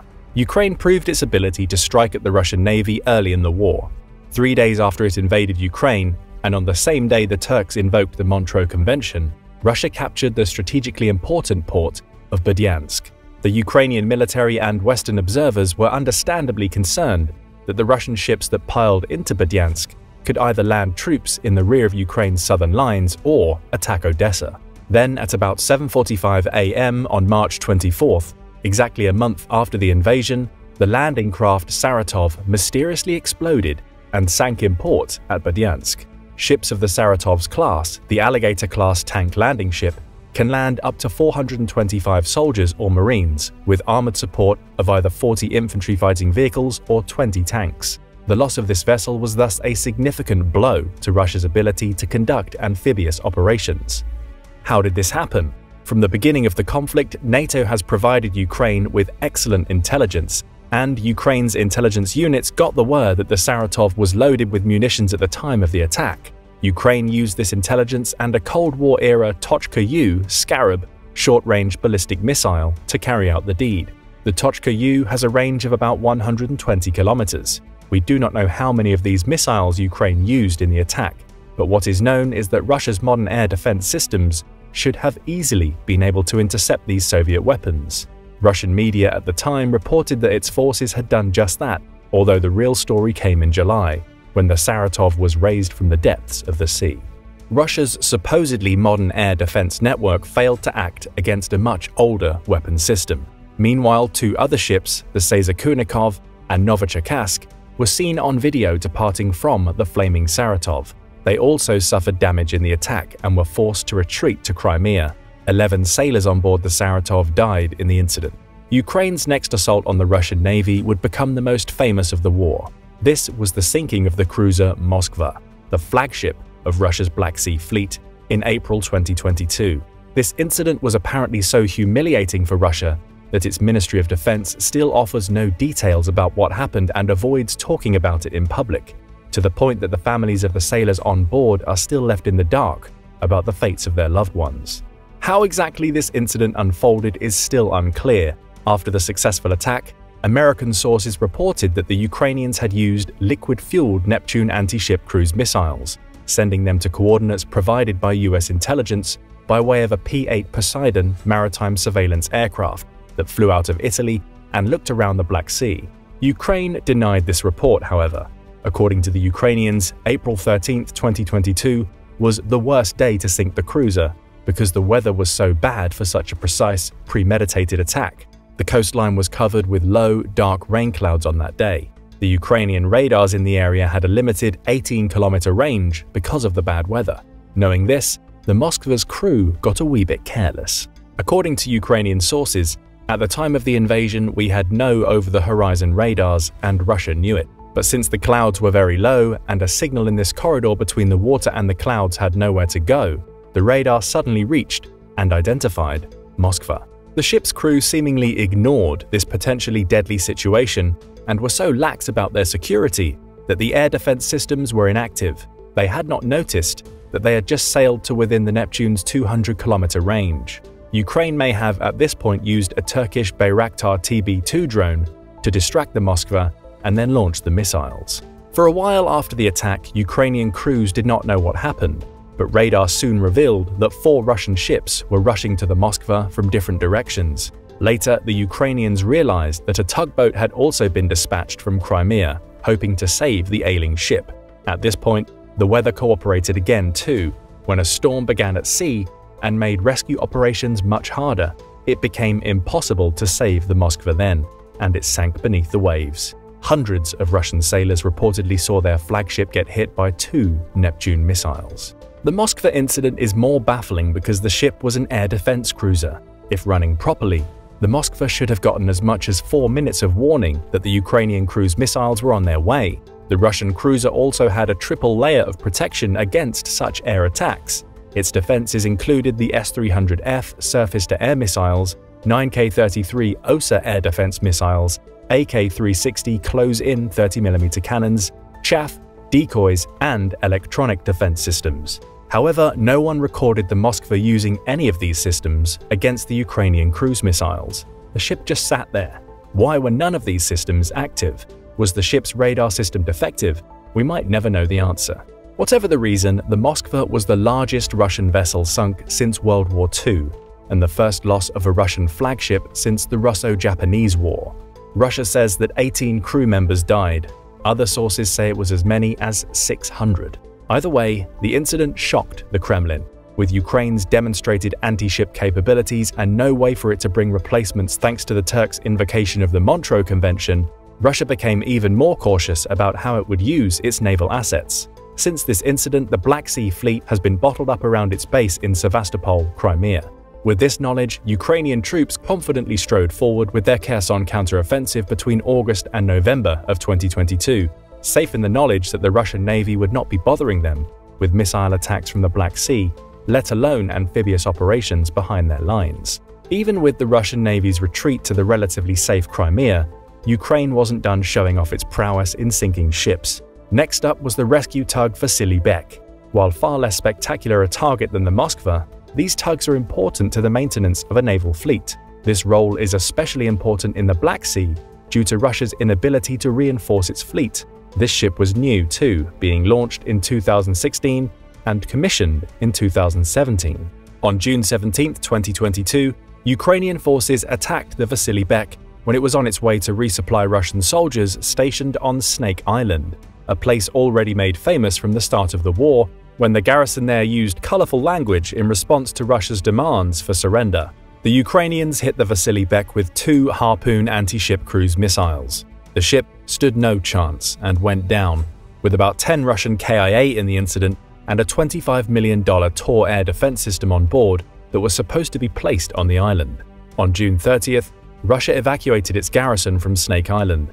Moscow claimed that this move was an act of goodwill in recognition of a humanitarian corridor that was part of its grain export deal with Ukraine. In reality, Russia evacuated its troops from Snake Island because the attack on the Vasily Bek made its military brass realize that it's too risky to reinforce and resupply the outpost. It was a tacit admission that Russia had ceded the Black Sea west of Crimea to Ukraine. But the Ukrainians weren't done yet. The Olenigorsky Gornyak, a Rapucha-class landing ship, was Ukraine's next target. On August 4, 2023, Ukraine used drone boats to swarm the ship and its neighbors when it was docked in the Black Sea port of Novorossiysk. Not all the drones made it through Russian defenses, but the attack on the Olenigorsky Gornyak succeeded. The ship did not sink, but it needed to be put in a dry dock to repair the heavy damage. It's unlikely that the ship will return to action anytime soon. The water drone Ukraine used in the attack was a new low-visibility grey boat that can be operated via remote control. The drone boat has a high payload, able to carry a 300-kilogram warhead up to a range of 800 kilometers. The boat also features a satellite communications array at its rear. A Ukrainian operator of these drones explained their low profile was designed to exploit weaknesses in Russian ship defenses. It was an adaptation from their earlier attacks, where Russian ships spotted drone boats and sank them with artillery and small arms fire once they got to within visual range. The attack on the Olenigorsky Gornyak reveals that Ukraine has absorbed these lessons and is adapting with its newer drone boats. Russia claims that it foiled a similar attack on an oil facility after this incident, but as always, these claims should be treated with skepticism. Most recently, Ukraine attacked targets in Sevastopol, the headquarters of Russia's Black Sea Fleet, and other targets in Crimea. On September 13th, Ukrainian forces struck the Sergo-Ordzonikidze shipyard in Sevastopol, a major repair base. Ukraine reportedly used 10 Franco-British Storm Shadow cruise missiles in the attack. Russia's Ministry of Defense claims that air defense systems in the area shot 7 of these missiles down, but that effort was clearly not enough. The Russian Kilo-class diesel-electric submarine Rostov-on-Don and the large landing ship Minsk were struck and destroyed by the Storm Shadows. Key infrastructure on the base was also damaged in this incident. However, the missile attack was only the climax of the operation. Other units were essential for shaping it. Prior to the attack, Ukrainian special operators seem to have destroyed one of Russia's nearby S-400 air defense systems and took control of an oil facility that housed a local radar unit. By downing these systems, the Ukrainians set the stage for the strike on Sevastopol. It would only be the first of several attacks on Crimean targets in the weeks ahead. On September 14th, Ukraine again struck at the Russian Navy on the seas. Its general staff said it had targeted 2 ships in the western Black Sea and released a video showing a Russian patrol ship appearing to come under attack by drone boats. The Russian Ministry of Defense confirmed that one of its ships, the Sergei Kotov, had been attacked, but repelled the assault. Meanwhile, that same day, Ukrainian forces used cruise missiles and drones to destroy a Russian air defense network in the Crimean city of Yevpatoria. Then, on September 22nd, Ukraine launched another attack on Sevastopol. Ukraine sent several Storm Shadow cruise missiles at targets there. Russia claims that it shot most of them down, but one made it through, hitting the Black Sea Fleet's headquarters. The attack set the main building ablaze, and Russian officials said at least one service member went missing in the aftermath. Ukraine alleges that the strike was timed to coincide with a meeting of high-level Russian officials. Kyrylo Budanov, Ukraine's intelligence chief, says that 2 Russian commanders were badly injured in the attack. Later, Ukraine's Special Operations Forces said the strike had killed Viktor Sokolov, the commander of Russia's Black Sea Fleet, along with 33 others. No independent source verified this claim, however. Sokolov reportedly attended a soccer awards ceremony to prove he was not dead on September 27th, although there are claims that this was a duplicate. As always, we should know more in time. What we do know is that the Institute for the Study of War confirmed an attack on the 744th Communications Center of the Command of the Black Sea Fleet in Crimea. And the problems are only piling on for Russia. In late September, the Biden administration seemingly finally gave Ukraine what it has wanted for so long. Although it was not officially announced, it's likely that Ukraine will be getting ATACMS missiles in the near future. These weapons can hit targets up to 300 kilometers away, 50 kilometers further than the Storm Shadow. And unlike the Storm Shadow, which requires a riskier launch from a fighter jet, ATACMS can be fired from Ukraine's HIMARS platforms on the ground. ATACMS would be ideal for launching attacks on Sevastopol. Meanwhile, if Ukraine gets ATACMS, it's also possible that Germany will agree to supply Ukrainians with Taurus air-launched cruise missiles that have even greater range than ATACMS. This weapon system would be ideal for targeting the Kerch Bridge connecting Crimea to the Russian mainland. A drone attack already damaged the Kerch Bridge a year ago. This scenario would be far more threatening. Ukraine has renewed its attacks on Crimea for a few reasons. First, Russia has allowed the grain export deal that Turkey and the UN brokered in July 2022 to expire. Russia's Black Sea Fleet has resumed its blockade of such exports, making it a more important target for Ukraine to destroy. Crimea is also the linchpin of Russia's logistics in Ukraine.